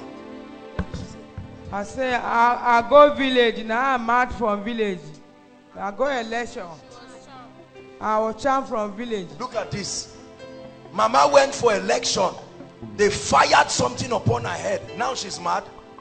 Is she mad? Is she your talk now? Yes. You are mad. No, you are. You are not mad in the name of Jesus. Say, I'm not mad. I'm not mad. In the name of Jesus. Whoever organized that charm on your head, it returns back to them sevenfold. In the name of Jesus Christ. Amen. Mama, I'm praying for you right now. Every charm, every enchantment, you came to this place tonight, it ends in the name of Jesus. You are her daughter. You are a daughter. Yes. In the name of Jesus Christ. Even as it releases your mother, it releases you. Mama, you are free in the name of Jesus Christ. What's wrong?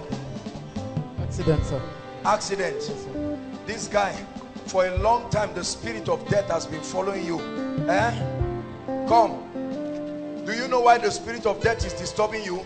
I'm looking at you. Don't feel embarrassed. I'm looking at you, but I'm seeing you smoking something.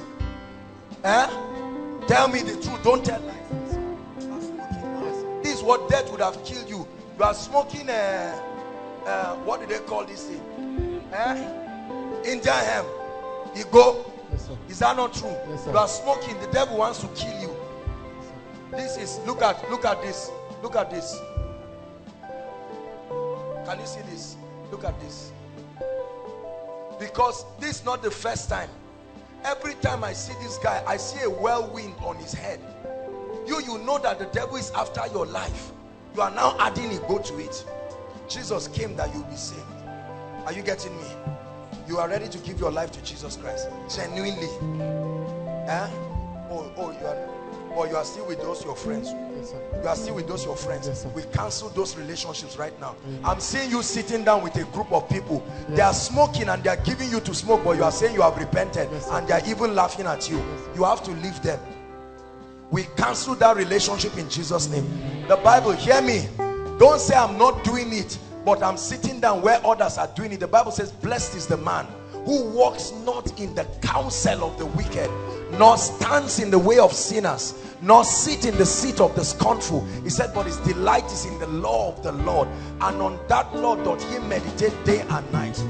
I curse that madness in the name of Jesus Christ, and I pray for supernatural healing. Look at me. Look at me. Lift your hands. Forget about the wound. Lift it up. Careful. You broke the hand. Oh, it can't lift. Oh, I see. No. If you can't lift, don't harm yourself. I thought you broke your bone. That's why I was asking you to lift it. Father, let there be a miracle right now. In the name of the Lord Jesus Christ. God bless you. And anybody who smokes Igbo in this place, if you know you smoke Igbo or codeine, once I make the altar call, just run and come and kneel down here, because tonight is your night of salvation. Please don't play games with your destiny. Anything you smoke, anything you drink that is outside the jurisdiction of decency, the moment there's time for altar call, please make your way here. We love you, but then the Lord wants to touch you. Let's hurry up because our time is gone. Your name is here. Out. In the name of Jesus Christ. Your name is Yahweh. Oh, your name is Yahweh. Your name is Yahweh. Miracle working God. Your name is Yahweh. Oh, your name is Yahweh. Oh, your name is Yahweh. You are the miracle working God. Your name is Yahweh. Oh, your name is Yahweh. You are Yahweh. Oh, the miracle working God. Your name is Yahweh. Out. Yes, your name is Yahweh. Nobody but Yahweh.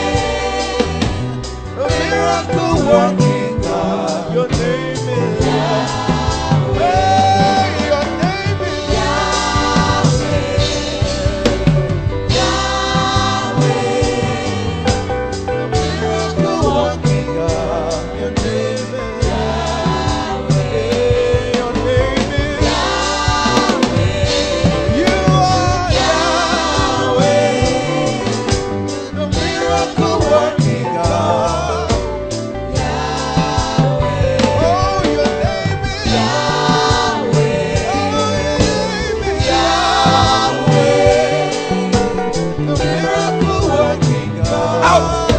Shout.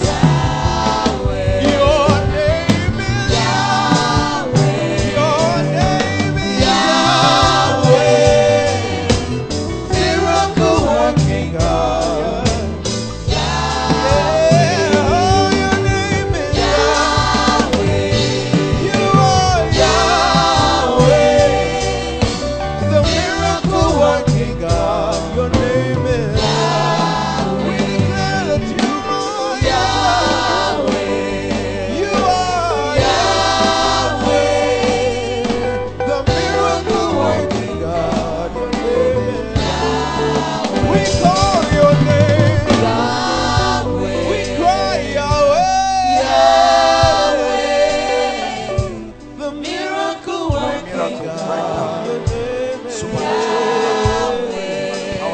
From age to age, you're still the same Yahweh. Yahweh. Hey. From age to age, you're still the same Yahweh. Mighty Yahweh. Yeah. From age to age, you're still the same Yahweh. Mighty Yahweh. From age to age, you're still the same Yahweh. From age to age, you're still the same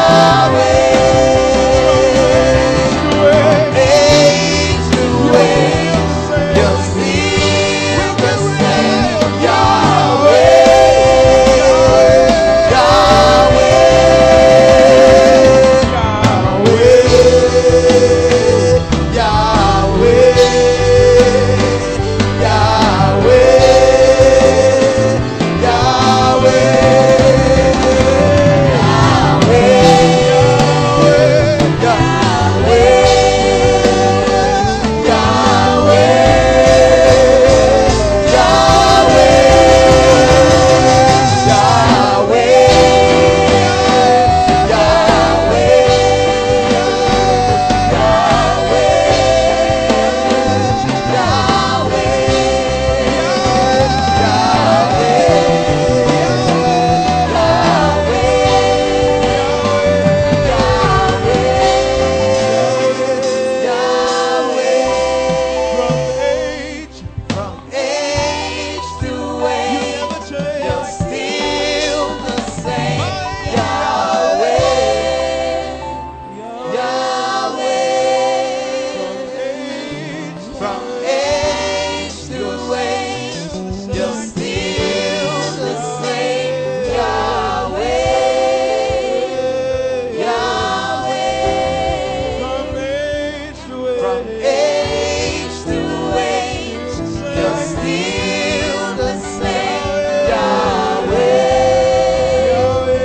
Yahweh. From age to age, you're still the same Yahweh.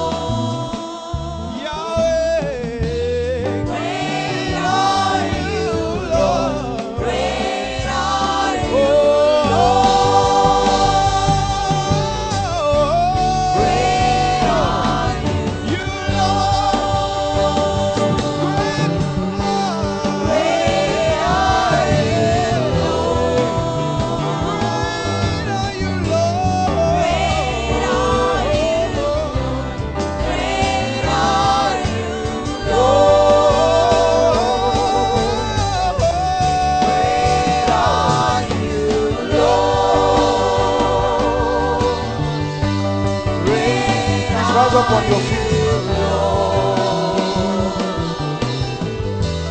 Great are you, Lord. Great are you, Lord. Hallelujah.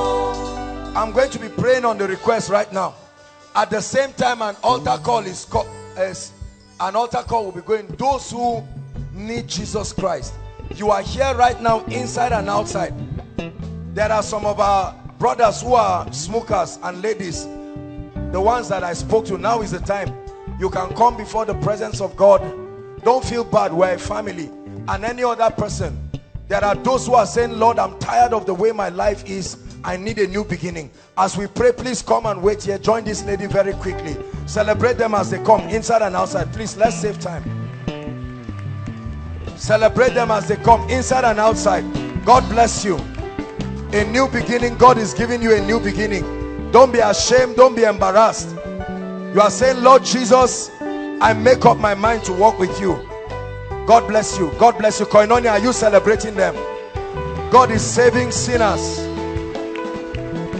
Keep coming from outside. Please clear the way for them if they are coming. Salvation is a very serious issue. Clear the way for them so that they'll come. Don't let any devil stop you. You are welcome. I know we're out of time, but please make your way to the front right now. Make your way to the front. We love you. No man condemns you. He can give you a new beginning. Hallelujah. Hallelujah. I salute every one of you here. I don't care what you have done or what you have not done. I want you to know that His Majesty can give you a new beginning. Hallelujah. Lift your right hand and say after me, say, Lord Jesus, I believe in you. I believe you died and rose again. I'm tired of the way my life is. I surrender everything to you, seriously and completely. From this night, take over my life. Be my Lord and Savior. Let your life come upon me. I break free from habits, from sins, and everything that destroys my life. From today, I'm a child of God. I am saved. In the name of Jesus, let me pray for you. Lord, I thank you for these ones. Unashamedly, they have come before you. Preserve them by your power. In the name of the Lord Jesus, I pray that you will use them mightily. In the name of Jesus, I break the power of sin over your life. You will never return, especially for those of you who are victims of addictions and smoking. You will never return to it again in the name of Jesus Christ. That power is broken from off your life in the name of Jesus Christ. Now I want you to follow a gentleman. They will have your details, and then on Tuesday, unfailingly, please be around. Meet with the prayer department, and we'll fire you up. You'll be with them for at least a month. They will guide you. The gentleman is waving his hand. Salute them, everybody. Congratulate them. Stretch your hands towards a prayer request in 1 minute. Please, everybody rise. We're rounding up. Stretch your hands towards a prayer request. Your request is here. Begin to speak. Prophesy. Prophesy over it in the name of Jesus Christ. Prophesy over it. Prophesy over it. Lord, unto you that answers prayer shall all flesh come. Are you praying?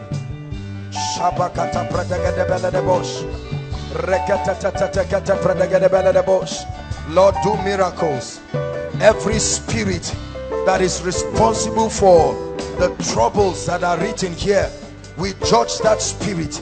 Every spirit, every covenant, every influence, makata lato desetebe mande brendo soso prida baladabash kapratika de beledebosh brato so preteke te beledebosh. Every spirit responsible for barrenness here, responsible for any setback, in the name of Jesus we challenge it. By the blood of Jesus we challenge it. By the blood of Jesus we challenge it. By the blood of Jesus we challenge it. Lord, let your people have testimonies. In the name of the Lord Jesus Christ. In the name of the Lord Jesus Christ, we declare that every request that is presented here is turned into a testimony. In the name of Jesus Christ. And you will stand to testify before the people of God. In the name of Jesus Christ I pray. Now lift your hands and receive the prophecy. I decree and I declare over you, every confusion in your life, every cry for direction, right now in the name of Jesus, May you receive direction for the next level of your life. Receive direction for the next level of your life. Receive direction for the next level of your life. Every area of confusion, I arrest it right now. You will hear a voice from behind telling you this is the way. In the name of Jesus Christ. For those who are students, I pray for your academics. The exams that are about to come, your best result in your various institutions, this exam is what will produce it. In the name of the Lord Jesus Christ, may you record 5 points. In the name of the Lord Jesus Christ. I pray for every family represented here. Whatever has stagnated your family, by this anointing I declare, move forward. Move forward. Move forward. In the name of Jesus Christ. Everything that has covered your glory, so that the glory of the Lord upon your life will not be seen, in the name of Jesus, we tear that veil off. We tear that veil off by the power of the Holy Spirit. Whoever needs to help you before next miracle service, I call them forth into your life. Mysterious helpers. Mysterious helpers. In the name of Jesus Christ. I pray for you. Fresh grace for prayer. Fresh anointing for prayer. Every lack of passion for the things of God, I kill it right now in the name of Jesus. Every carnality and flesh and wordlessness and prayerlessness that is eating up your life, it dies a natural death here tonight. In the name of Jesus Christ. I pray for you. With these hands that are lifted, go and begin to produce results. Go and heal the sick. Go and open doors for the oppressed. In the name of the Lord Jesus Christ. I pray for families that are trusting God for miracle marriages. We release those marriages right now. I pray for families that are trusting God for miracle jobs. We release those jobs right now. Please believe me as I pray. We release those jobs right now. In the name of the Lord Jesus Christ. Anyone here who the devil is eyeing for death, that the devil has said you will not see the end of this year, in the name of Jesus, we lift up that embargo. We lift up that embargo. Favor like you have never seen, receive it right now. Open doors like you have never seen, receive it right now. Breakthroughs like you have never seen, receive it right now. I speak life to every dying thing in your life. In the name of Jesus Christ. Whoever has rejected you, may they look for you. In the name of Jesus Christ. I command prophetic dreams, mysterious spiritual experiences. May God show you the solution to your problems in dreams and visions. Whoever is behind the failure of your life, we command judgment upon them. In the name of the Lord Jesus Christ. I prophesy unto you access to the mysteries of the kingdom, access to deep revelation, access to insight in the spirit. Whenever they are looking for men to favor, may they find you. May they find you. In the name of Jesus. You are blessed in the city and blessed in the country. You are blessed in your going out and blessed in your coming in. Every tongue that rises up against you will be judged in the name of Jesus. I declare that the seal of the blood is upon you. You have no covenant with failure. You have no covenant with death. May God use you mightily. May God use you mightily. May God use you mightily. May God use you mightily. I declare, may the mantle of honor come upon your life. That mantle that makes men honor you mysteriously. I release it upon your life. Receive it in the name of Jesus. Receive it in the name of Jesus. The mantle of honor. I pray for you. Extraordinary intelligence, levels of mental acumen, In the name of the Lord Jesus Christ. Extraordinary intelligence.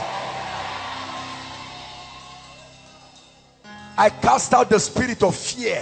Fear of the future, fear of death. I rebuke it from your life in Jesus' name. And every depression upon your spirit, I release you from it right now. Every voice that has told you you will not succeed, we cancel that voice right now. In the name of Jesus. Finally, I pray for you. Passion for the things of God. Hunger for intimacy with the Holy Spirit. Grace for fasting and prayer. Genuine fasting and prayer. Access to spiritual power. Activations of the gifts of the Spirit. Visions and the move of the Spirit upon your life. In the name of Jesus Christ. Father, we give you all the praise. In the name of Jesus. All those worshiping with us for the first time, please make your way to the front right now very quickly. We're really out of time. We have 2 minutes and we're out. Please celebrate all those who are worshiping with us. Some have come from far, some from near, different states. Please come. We have a prayer and a blessing for you. Celebrate them, Koinonia. Keep clapping. They are coming. May God bless all of you who have invited them. Their lives will never be the same, in the name of Jesus Christ. Hallelujah. For all of you who have come here, this is Koinonia.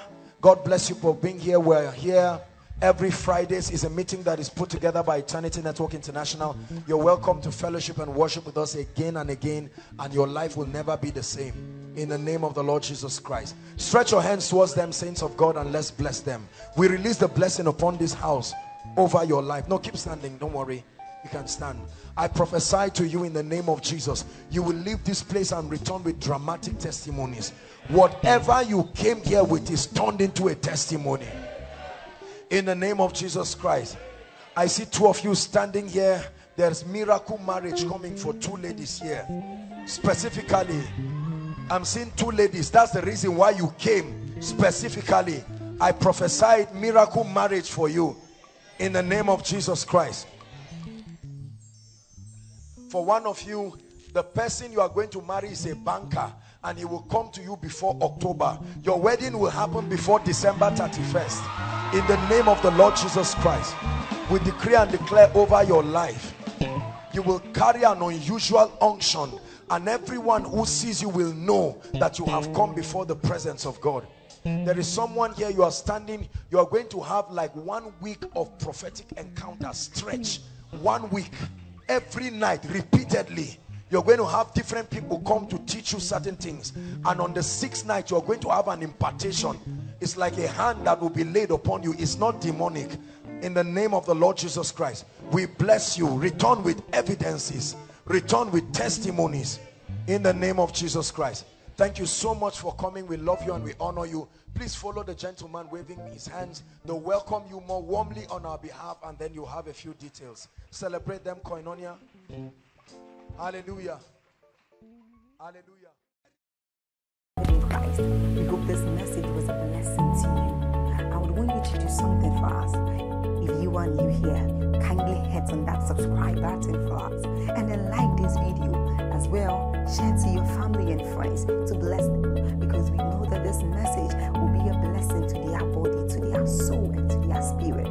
We would need you to do one thing for us too. Tell us in the comment section where you were watching us from, and then if you've got any testimony for us, kindly share with us. Thank you for watching. In the name of Jesus, drought in your life, that even when it is physical rainy season, it is still dry season spiritually, financially, and otherwise. I decree and declare, let the rain begin to fall. Let the rain begin to fall. Let the rain